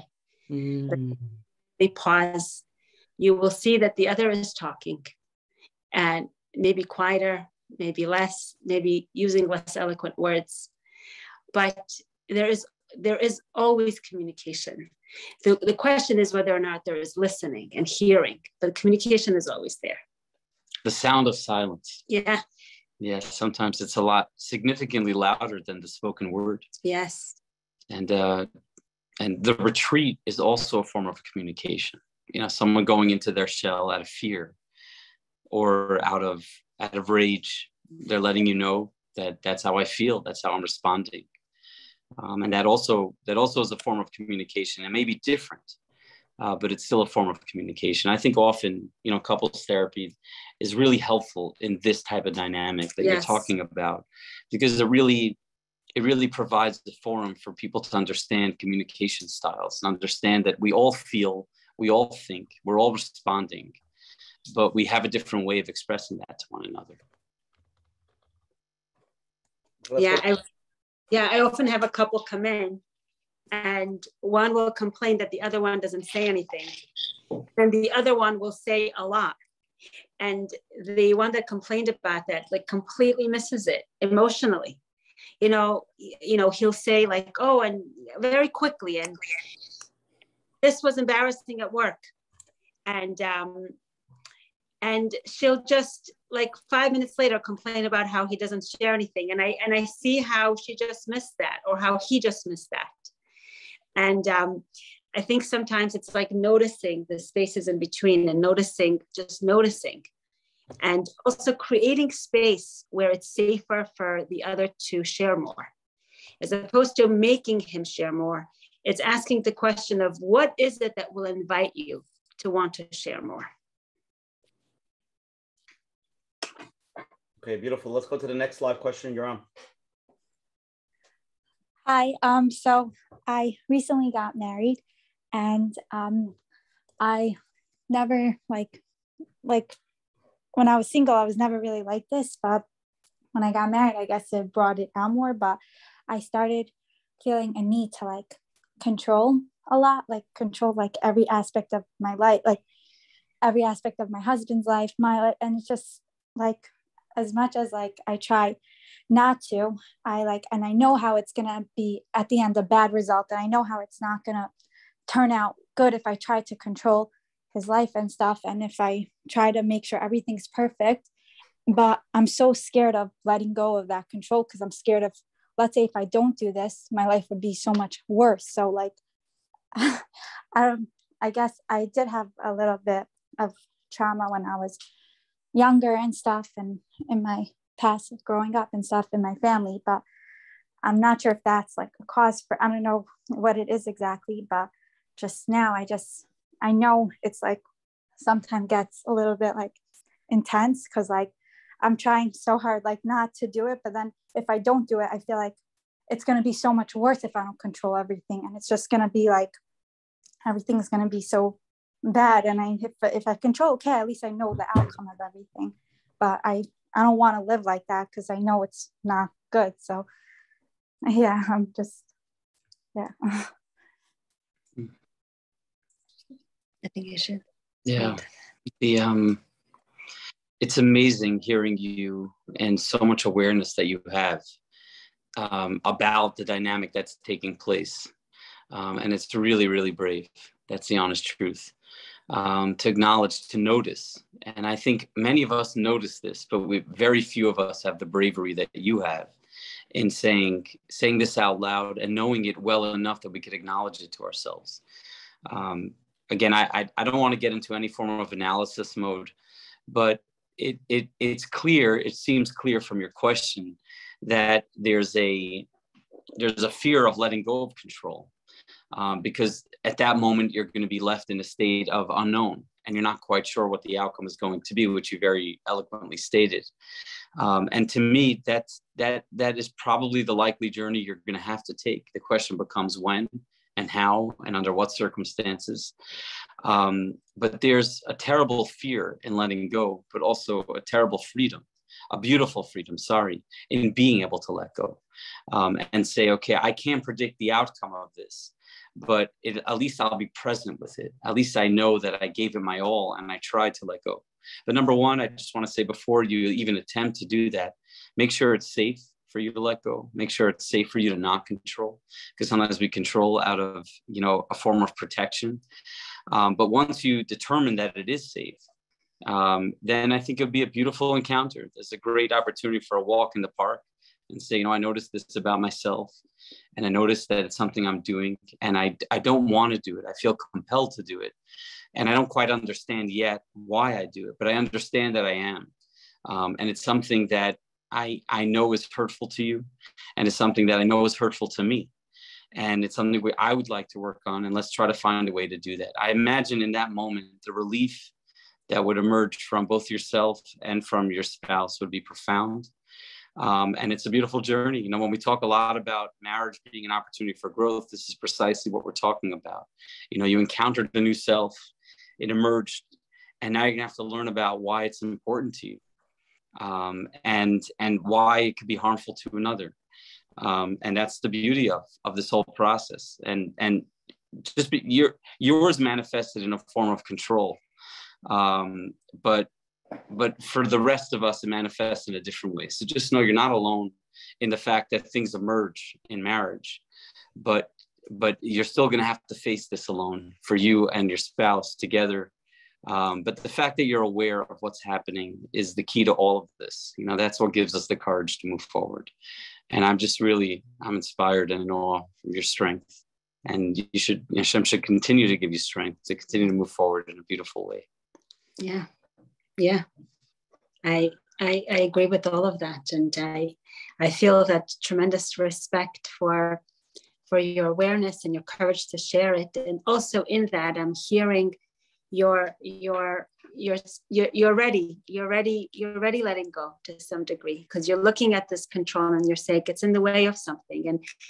And I want you to know, as I hear you, I see that you can have a very beautiful marriage, because it's in these very spaces that you repair that you're going to have the most connection, and you're going to feel it, and you're going to really experience joy and freedom, like you're saying in it.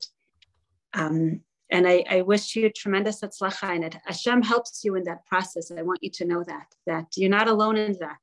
Not only in that everyone encounters themselves in some way, most with less awareness than you, but Hashem wants you to be able to give and let go of parts of you. This is not a part you would have known had you not gotten married, most likely. And he's with you in this journey of letting go, and he's protecting you also. And he wants you to have connection and healing, personal healing and connection with the other. And we wish you hatzlacha, real hatzlacha. Beautiful. Let's get into some more questions over that came in. My spouse did something that's very hard to forgive, whatever it is, let's globalize it. Is forgiveness possible, and is it necessary in a marriage? Yeah. You got this. It's in many ways, like I see a successful relationship, and it's not in its avoidance of mistakes, but in its ability to repair. The more a couple is able to repair when hurt happens, the better off they're going to be, because everyone hurts each other, and everyone needs to ask for forgiveness in some way or another. So the ability to repair, I think, is one of the most powerful tools and signs in having a relationship that's safe. And forgiveness is a very interesting idea, because it's something that happened in the past, and you are kind of acknowledging a hurt that happened in the past, and you're saying, I'm accepting it. So what does that mean? And I think that repairs cannot happen without forgiveness, because you are saying, I am okay. I'm accepting something that you did that hurt me, and I'm okay with that not being perfect. And I think in that two big things are happening. You touched on this a lot. Is I think that you are accepting the other as imperfect, and that the other will hurt you, and the other will sometimes get, but you accept it, and you're going to give it another chance, and you're going to continue to give it a chance, and hopefully next time it's going to be less pain, and it's going to be a bit closer to what you want. And in it, you're also kind of accepting yourself, and that you're also broken, and that you will also hurt, and you also need to sometimes be forgiven. So I would say that if there isn't forgiveness in the relationship, that means there aren't repairs. And if there aren't repairs, that means there is avoidance, and that means there isn't enough connection. And I would say the places where couples hurt each other the most, when they're repaired well, those are the places where that brings them closest to us. Like this, the most hurt spaces end up being the most potential for connection. I see this all the time. I'm sure you can think about your own lives, and you can see that when you repair something, when you get over something, when you work through it, that really, it elicits something new between the two of you. It renews your marriage. It's something new that you know about each other now. You rediscovered each other. You celebrate something new together. And it's a real renewal, and it's a real reconnection and a realignment with each other. I've always appreciated this one line Esther Perel said. She said that there are several relationships that people might have throughout the course of their life. And when there's a moment that there's a real fracture, there's something that's unimaginable, and the pain is just too profound. She says with that, to sit down with that couple and say, I want you to know that marriage, that relationship that you had is over. Yes. You now need to ask yourselves, are you willing to try another marriage with one another? Which to me is the process of repair. And when there's a will, when there's a desire, some of those moments are of the most beautiful that you'll ever encounter. I have an office, we share an office, and there are some moments there that were so beautiful that I literally don't want to move even to another office in the building, because they have meaning to me. Because I was there in a moment, I'm sure my wife could say the same, where people rose to places that I never believed were really imaginable. They just rose to levels that were beyond themselves, that seemed like, but beyond human. And all in order to repair something that caused profound pain in their relationship. And many of them will report later that this marriage, even though they're the same people in the same relationship, was significantly better than the one that existed where they didn't know how to communicate well enough for that fracture to not occur. Yeah. And we learn from our mistakes. We're all going to make them, but how do we respond to them? That's what defines us. And it's easier to not forgive. In a way, you get to stay in yourself and in your own dignity and in your own righteousness. And it's an effort, like you said, the desire. There needs to be humility and desire there, because forgiveness takes some self-bitul, like some questioning of self, some letting go again, and it's easier not to, but it's better when you do it right. And it's better when you do. Yeah. I think people who know how to forgive are simple. We're all wonderful. People who know how to forgive are. You think so? Yeah, they are. No? They live better lives. Okay. Sure. There was somebody who came on the share and he explained in depth what is forgiving, really giving to yourself. Forgiving yourself is giving for yourself. Without forgiving, you can't give. Oh, beautiful. Thank you, Asher. Menachem, remember Gedalia Fenster? The great life. Yeah. Okay, let's go to the next live question. We're going to mute them. Okay. Hi. Hi. What about if it's a small little thing and you forgive them and they keep doing it again and again and again, even though it's small, but it's so repetitive that eventually if you forgive, then it really, you're almost being a fool because you know it's going to happen again. So you lose trust, and the offerance of forgiveness no longer has any meaning. Mm. There are probably 700 people that are nodding their heads right now as you're saying. And they're, oh, good that she asked it, because we wanted to. I wrote a word down. I don't know if you agree with this word or not. Let's give it a go. That sometimes it's not about forgiveness, and it's about, especially, and it's an acceptance with choice. And I think you can ask yourself, is he trying his best? And especially if the answer to that is yes, then I think it brings acceptance into the picture of just accepting the other in their imperfection. And they're trying their best, but it's still not this small thing that bothers me is still repeating. If they're not trying their best, that's where it gets more complicated. Because then it's not about the small thing, but it's about you feeling like what matters to you matters to him. Then you ask, does he care about what I care about? Why is he not trying his best? So I think that it becomes about, does he care about me? Does he care about what matters to me? So every time that small thing happens, that feeling can come up. If you can talk about that feeling as opposed to the thing that's happening, then it could be that it's going to give your spouse more of a desire to respond to that.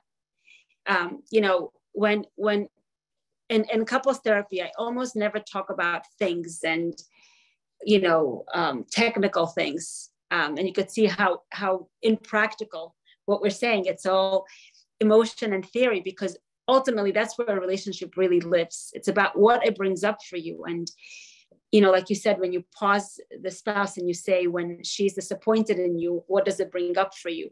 That's where he lives. He's not in the question of hours of learning. for her. He's in the question of what does this feel like for me? So if you can share from a place of emotion as to what something means to you, maybe you'll get into a different plane and into a different space with this topic. And then if you could see that he's trying his best, then at that point there is acceptance in that he's imperfect, we're all imperfect, and some things won't change. And is it okay? Can you live with this being the case? Can you still build with him? Can you still love him and receive from him? What would you say to that? I like that word.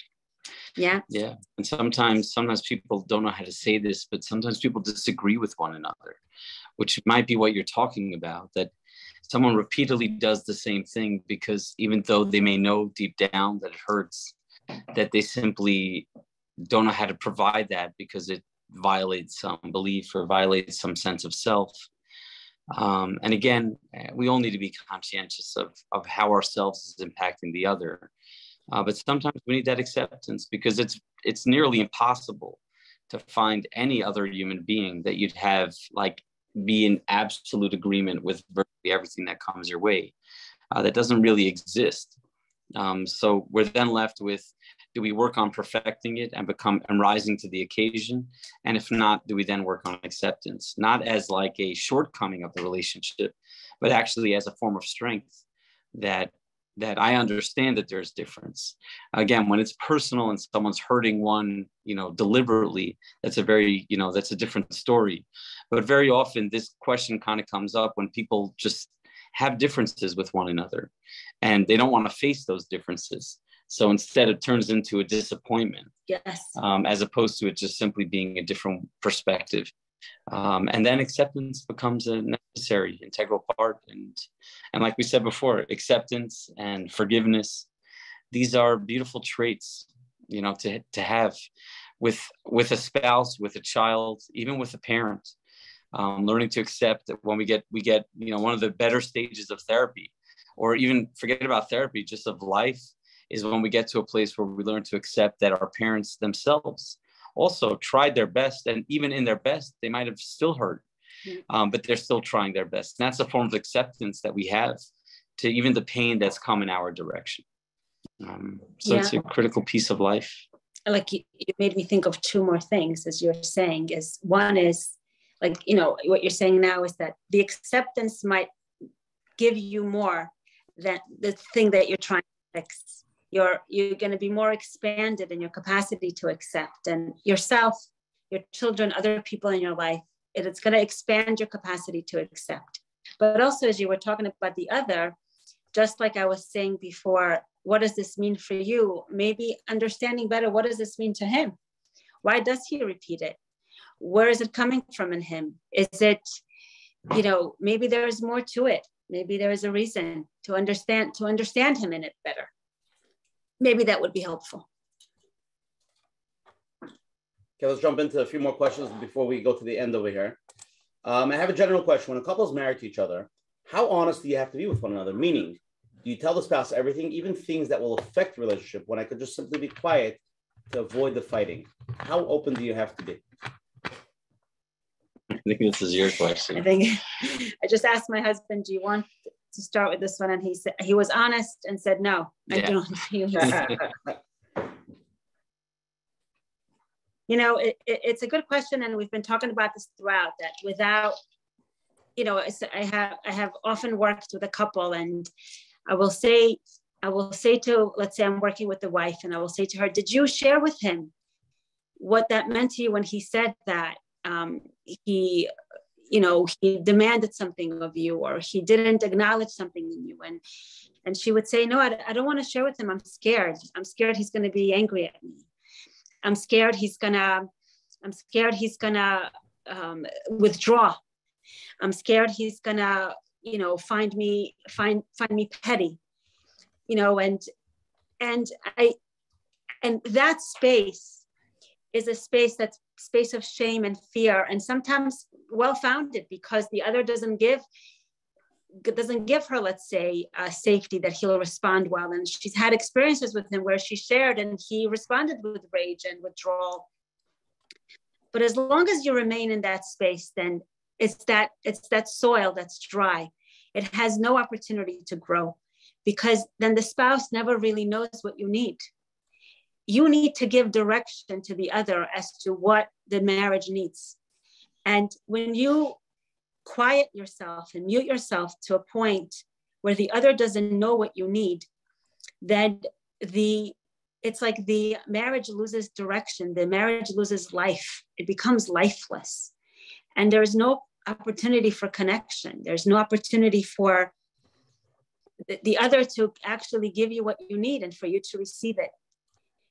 On the other hand, there's such a thing, I think, as like selfish honesty, where you kind of, throw on the other what you don't want to hold without recognizing what it will be like for the other to be thrown at with this information. I think that honesty in a relationship needs to be relational. It needs to be multi-directional. It's not just about your expression. It's also about the other and how the other will receive it. And I think considering what the other's experience will be like is an important piece in whatever it is that you share. So I don't know if this is a frustrating answer in that I'm saying, yes, you need to be honest to give direction and to have connection, but also you need to be honest with yourself as to whether or not will this bring more connection, or is this me throwing myself in a way of trying to get something that I'm supposed to do on my own. What do you think about that? I agree 100%. Like, period. Meaning, obviously, we all want, the relationship is much better off with absolute honesty. There's no question about that. And that's what we're striving for.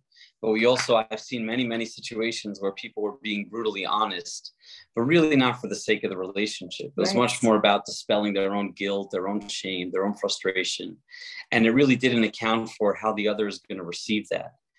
And that isn't necessarily the best time to do such a thing like that. It's the best mechanism, the best way to move forward, but it's not the best time to do it. So until you know that I'm doing this for the sake of the relationship, honesty is not always the best policy. Sometimes that is just your own shame emerging, and you need to dispel that. Yes.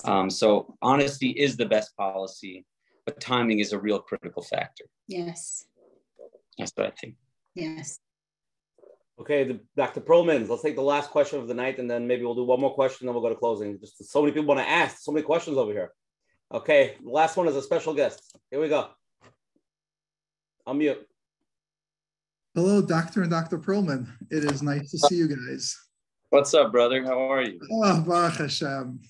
So I have a question. Being that you guys are therapists and you're in a marriage together, how do you find that? Do you find that if you have all the skills, then it avoids all the fights? Or are there still disagreements? Is there still adjustments? Does it help the process? Or do you sometimes tell each other, like, don't speak to me therapy language and now let's just have a real fight? How does it go? It goes wonderfully, as you could imagine. Right. It's perfect. The second thing you said, the no disagreements and just, right? I think your husband gets the last word. He says, yes, dear, whatever you said is correct. Is that how it goes? Like in a classic Jewish home, or? I think our kids say this to us all the like, why are you talking therapy to me? Our kids say that to us all the time. Yeah, there's this very strange assumption. When you think about like, what are the skills to become a therapist? I'm not speaking about the humanity. I'm talking about the basic skill. Really, the basic skills are, you need to go to graduate school and know how to write papers. And then if you successfully write those papers, you become a therapist. That's it.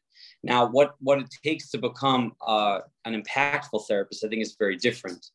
But the reality is that being a therapist does not necessarily mean that you're healthier than anybody else.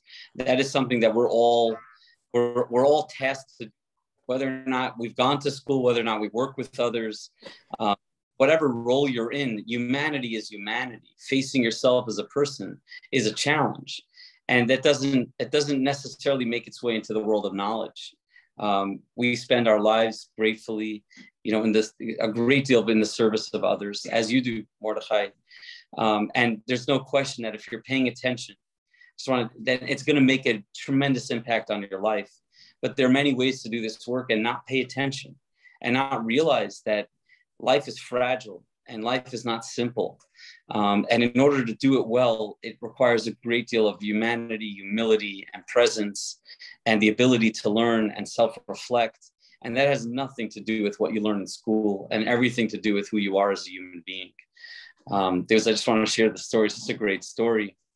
There was the Tavistock Clinic is one of the most famous clinics in the world. You had some of the best teachers of all time have trained in that clinic. It's in London. And one of my teachers, Irving Yalom, was invited to go down to Tavistock for a year. He did an internship there. And he was a part of the final group of a therapy group that took place for like 20 years. And he was witnessing this final group, a psychoanalytic group, very well-respected adults in this environment. And he sat there in this group as the members were saying goodbye to one another. And could you imagine once a week sitting with a group of people, week in, week out, year after year, the amount of growth that people have, the amount of suffering that people have gone through, and they emerged the other side. And everyone went around the room pointing out how much people evolved and changed and became better human beings. And it became clear after a while that the one person in the group who did not change was the analyst himself. And the analyst was all proud of himself. And he turned to Yalom and he said, look, my boy, that's a great example of good therapy. You know, where I remained sort of like even keeled, and I was professional, and I guided this amazing process. And Yalom was writing about this later, and I feel the same way, that it's impossible to be so close to transformation, to be so close to people who are willing to be vulnerable and to risk their lives with the hopes that it could be a little bit better later on. It's impossible to be close to those people and not be changed by it. But unfortunately, there are plenty of people who aren't changed by it because they're not listening and they're not paying attention. And the greatest teachers in my life have forever been my clients. And I believe that they will forever remain my clients. They do things that I'm brave enough to do. So we're working it. Mordechai answered directly like everybody else. This is just how I feel. And being human, making your way through life is not a simple thing. And just because you know something, it doesn't mean that you are that thing. It's just that you know it. So I'm grateful for knowing a lot, but at the same time, we're all in the trenches trying to work it out together. And but it's a beautiful question. Thank you, brother. So that means that when you sit with clients, you can actually relate to what they're feeling, or when you're supervising, you don't feel like, okay, you're a therapist, your wife's a therapist, so both of you know it all. Well, it's a choice I make. I allow myself to relate. I find if I'm with a client and I don't relate to their sense of humanity, I'd have a really hard time doing good work with them. There are lots of what I would call like shared human experiences that I may not have gone through everything that the people I've worked with have gone through, but I could relate on some level to at least elements of it. There's a lot. There are many different styles to therapy. But in my office, there's a lot of heart, a lot of soul, a lot of relating, and a lot of feeling, and very limited amount of analysis. But again, there are many different styles to the way we do our work. Thank God. I allow myself to really, really care. Wow. Dr. Perlman, let me ask you one more question. It's a hypothetical question, and then we'll go to closing, and we'll leave off with some chizuk, okay? Here's the hypothetical question. You ready? Yes, I just want to thank you, Mordechai, for your question. I love it, brother. I'm with you. Dr. Perlman, is the objective of marriage to become one, or is it to be two individuals together in a relationship? What's the objective of marriage? Yeah, I think we've been speaking a lot about this tonight. It's very clear that the more wounded a person is walking into a marriage, the more they need the other to complete them. So their mindset going in is we need to develop a symbiotic relationship. We need to become one. And I think you see a lot of that, especially in like teenage relationships, we're one and the same. And I think the reality is that the most honest, respectful, loving relationships are those where you really understand that you're different people. I think there's something very nice about presenting this way because it's very clear to the audience that my wife and I are different human beings. We think differently in many respects. And I think that that's what makes for a lot of the care that we have for one another is because we're different, not because we're the same. And that allows us to celebrate that difference and learn from that difference and appreciate that difference. And so clearly the belief system that I carry when it comes to the ideal, marriage, it is one where you really learn to respect and care for the other as a separate entity from yourself. And you also at the same time learn to honor and respect yourself as a separate entity from your spouse. Yeah. You feel the same way? Yeah. I think that those two spaces actually, they sound paradoxical, but I think they go together. I think, like has been said before, that the leaning into the unit and thinking about the needs of the other makes you into a better self. And that makes you you shed parts of you that are not your real you, and you enhance parts of you that are more real you. And you are a better self when you're in this unit, and the unit becomes more strong because of the two separate spaces. So I would say, if the relationship is the client, let's say, and the two hands are like this, then as you become more and more defined and strong as yourself, then the space becomes smaller and smaller between the two of you, but also yourself becomes stronger and stronger and more defined. So it's both. You become more of a unit and you become more of a self. Beautiful. Let's go to closing. So, Dr. Perlman, let me know who's going to go first by the closing, just to leave off a little chizuk, but I'll start wrapping it up over here. It's late already. First of all, big shkoyach to Dr. Akiva Perlman and Dr. Tamar Perlman for coming on tonight. Tremendous chizuk. It was a very, very deep program, inspirational. And I think we could talk about marriage forever. I think there's so much to just keep on talking about it. And again, tonight's show is sponsored by Avit Yisrael Mekili in memory of Zeich Nishma Zachariah Shimon HaKoyen, Ben Yitzchak, Rabbi Wallenstein. And again, if anybody wants to join the flyers, please WhatsApp me at 848-525-0066. And I'll send you every Sunday the flyers. You could also go to menachemberenfeld.com and sign up for the weekly flyers. Again, anybody's here for the first time, every Sunday night at 9:30 on this Zoom share, we have different topics, different rabbanim. Next Sunday, May 22nd, we have let's say, I don't want to say a continuation, but it's going down the same path.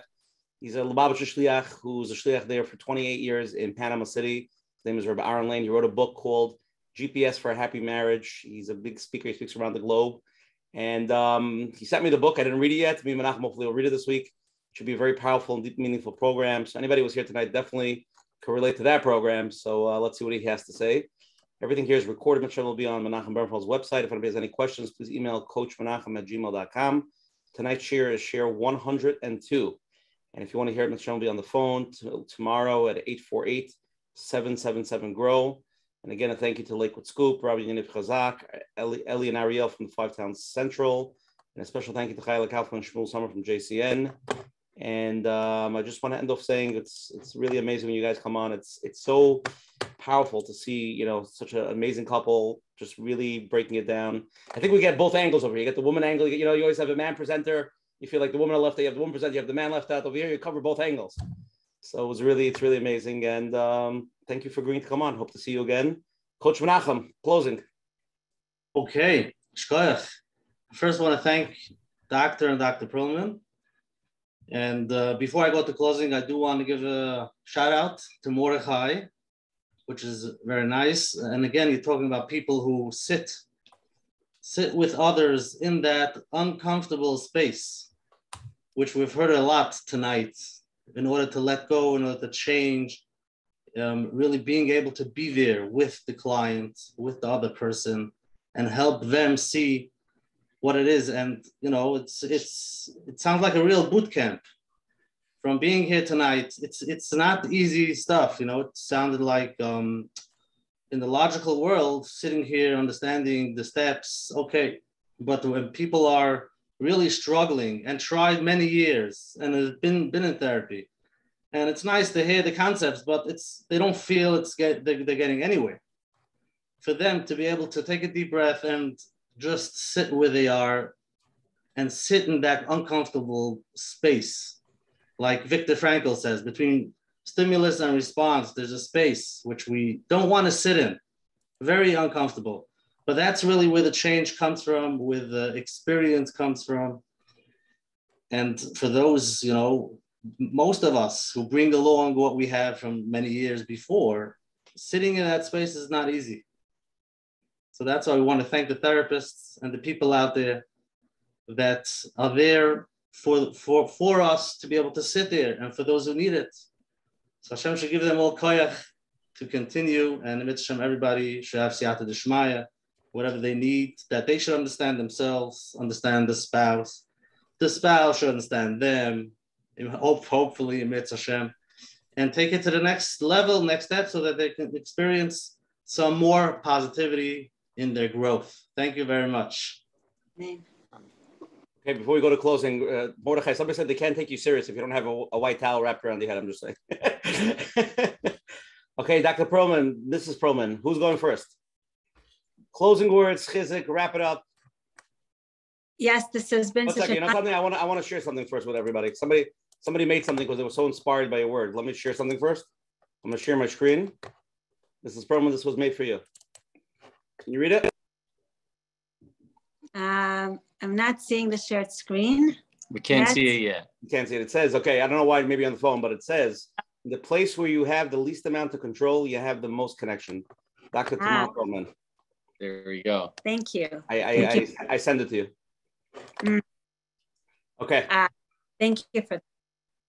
You know, what was my main, thank you for having us here and for allowing us to be in this space. And marriage is a hard thing to talk about because it's a hard thing to do, marriage. And what I wanted to give over today mostly was a sense that, the question that we're asked, like, are we the experts? So therefore, is it easy? And what I wanted to say is that for you to believe that you are the expert at your marriage, and that for you to bring the hope back in, the hope that you went in with. And if you can, it doesn't have to be like you were telling that girl that's taken the brave step of letting go of control, and you were saying, it doesn't have to be all or nothing. You could just take a small step at a time and take a little step into more openness, a little step into more unity, a little step into the hope. And that little step brings a lot when it comes to a relationship. It really, really does. And that will give you more power, and it's gonna wet the soil, and you're gonna see how it doesn't take much of receiving and giving. And then there is so much that can grow from that space.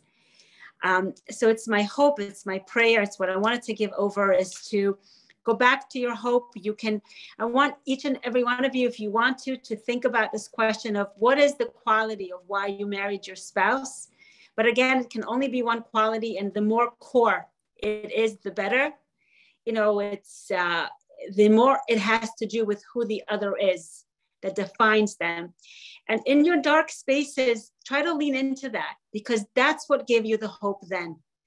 And those are in those spaces when you don't feel like you forget as to why you made this choice, and you have to remake that choice, that it helps you remake that choice. And that ultimately will also bring you to greater connection. And it was an honor to present alongside you. And to, I learned so much, like you said, from my clients about marriage, but really I learned the most about marriage from you. And it's an honor to present with you. And I hope that you benefited, that everyone benefited. Amen. Thank you, love. I just want a very quick final word. There's a statement that says you can't love another unless you love yourself, which is a very positive and well understood statement, that if there isn't self-acceptance, it's going to be really hard to learn to accept another. And I just want to shift it a little bit based on one of my teachers. He said, you can never love a single person unless you love everyone. And there was a power in that statement, which says that many of us, we come from hurt places, and places where we feel rejected and dejected and disconnected. And we have a choice of either surviving in this world or rising above it and allowing ourselves to see the good, even though most of the world that we see could be filled with darkness. We could choose good. We could choose suffering. It's a choice that we have. And the idea of you can't love a person unless you can love everyone, it speaks to this fundamental concept of what love ultimately is. It's ultimately a choice where you could say, there are different ways to live in this world. We could live with hurt, we could live with resentment, we could live with pain, or we could choose to live with love. And that love starts primarily with ourselves first and extends itself to all people. And that belief that if I could find myself lovable, then I could certainly find another lovable, because we're all a work in progress. So that's my only hope, and my only bracha for us all is that we find that strength to really, really love ourselves. And in doing so, the ability to love everyone else in return. And if we're able to do that, I know the world is wonderful as it is, but it would be significantly better if there was just a little bit more love, and that love extending from oneself all the way through others. Because once you see it as it's a choice, as opposed to something that you just discover and you got lucky with, you see it as something that you've chosen and nurtured on your own, then you can see that in others too. And I just hope and pray that we find that within ourselves, and certainly find it by extension to everybody else. And thank you again for having us. It's just a great honor to be here. I love what you guys do. It's really special. Akiva, I love you. Yeah. Okay, good night, everybody. See you next week, Sunday night, May 22nd, same time, same place. Good night. Thank you again. Oh. Bye-bye.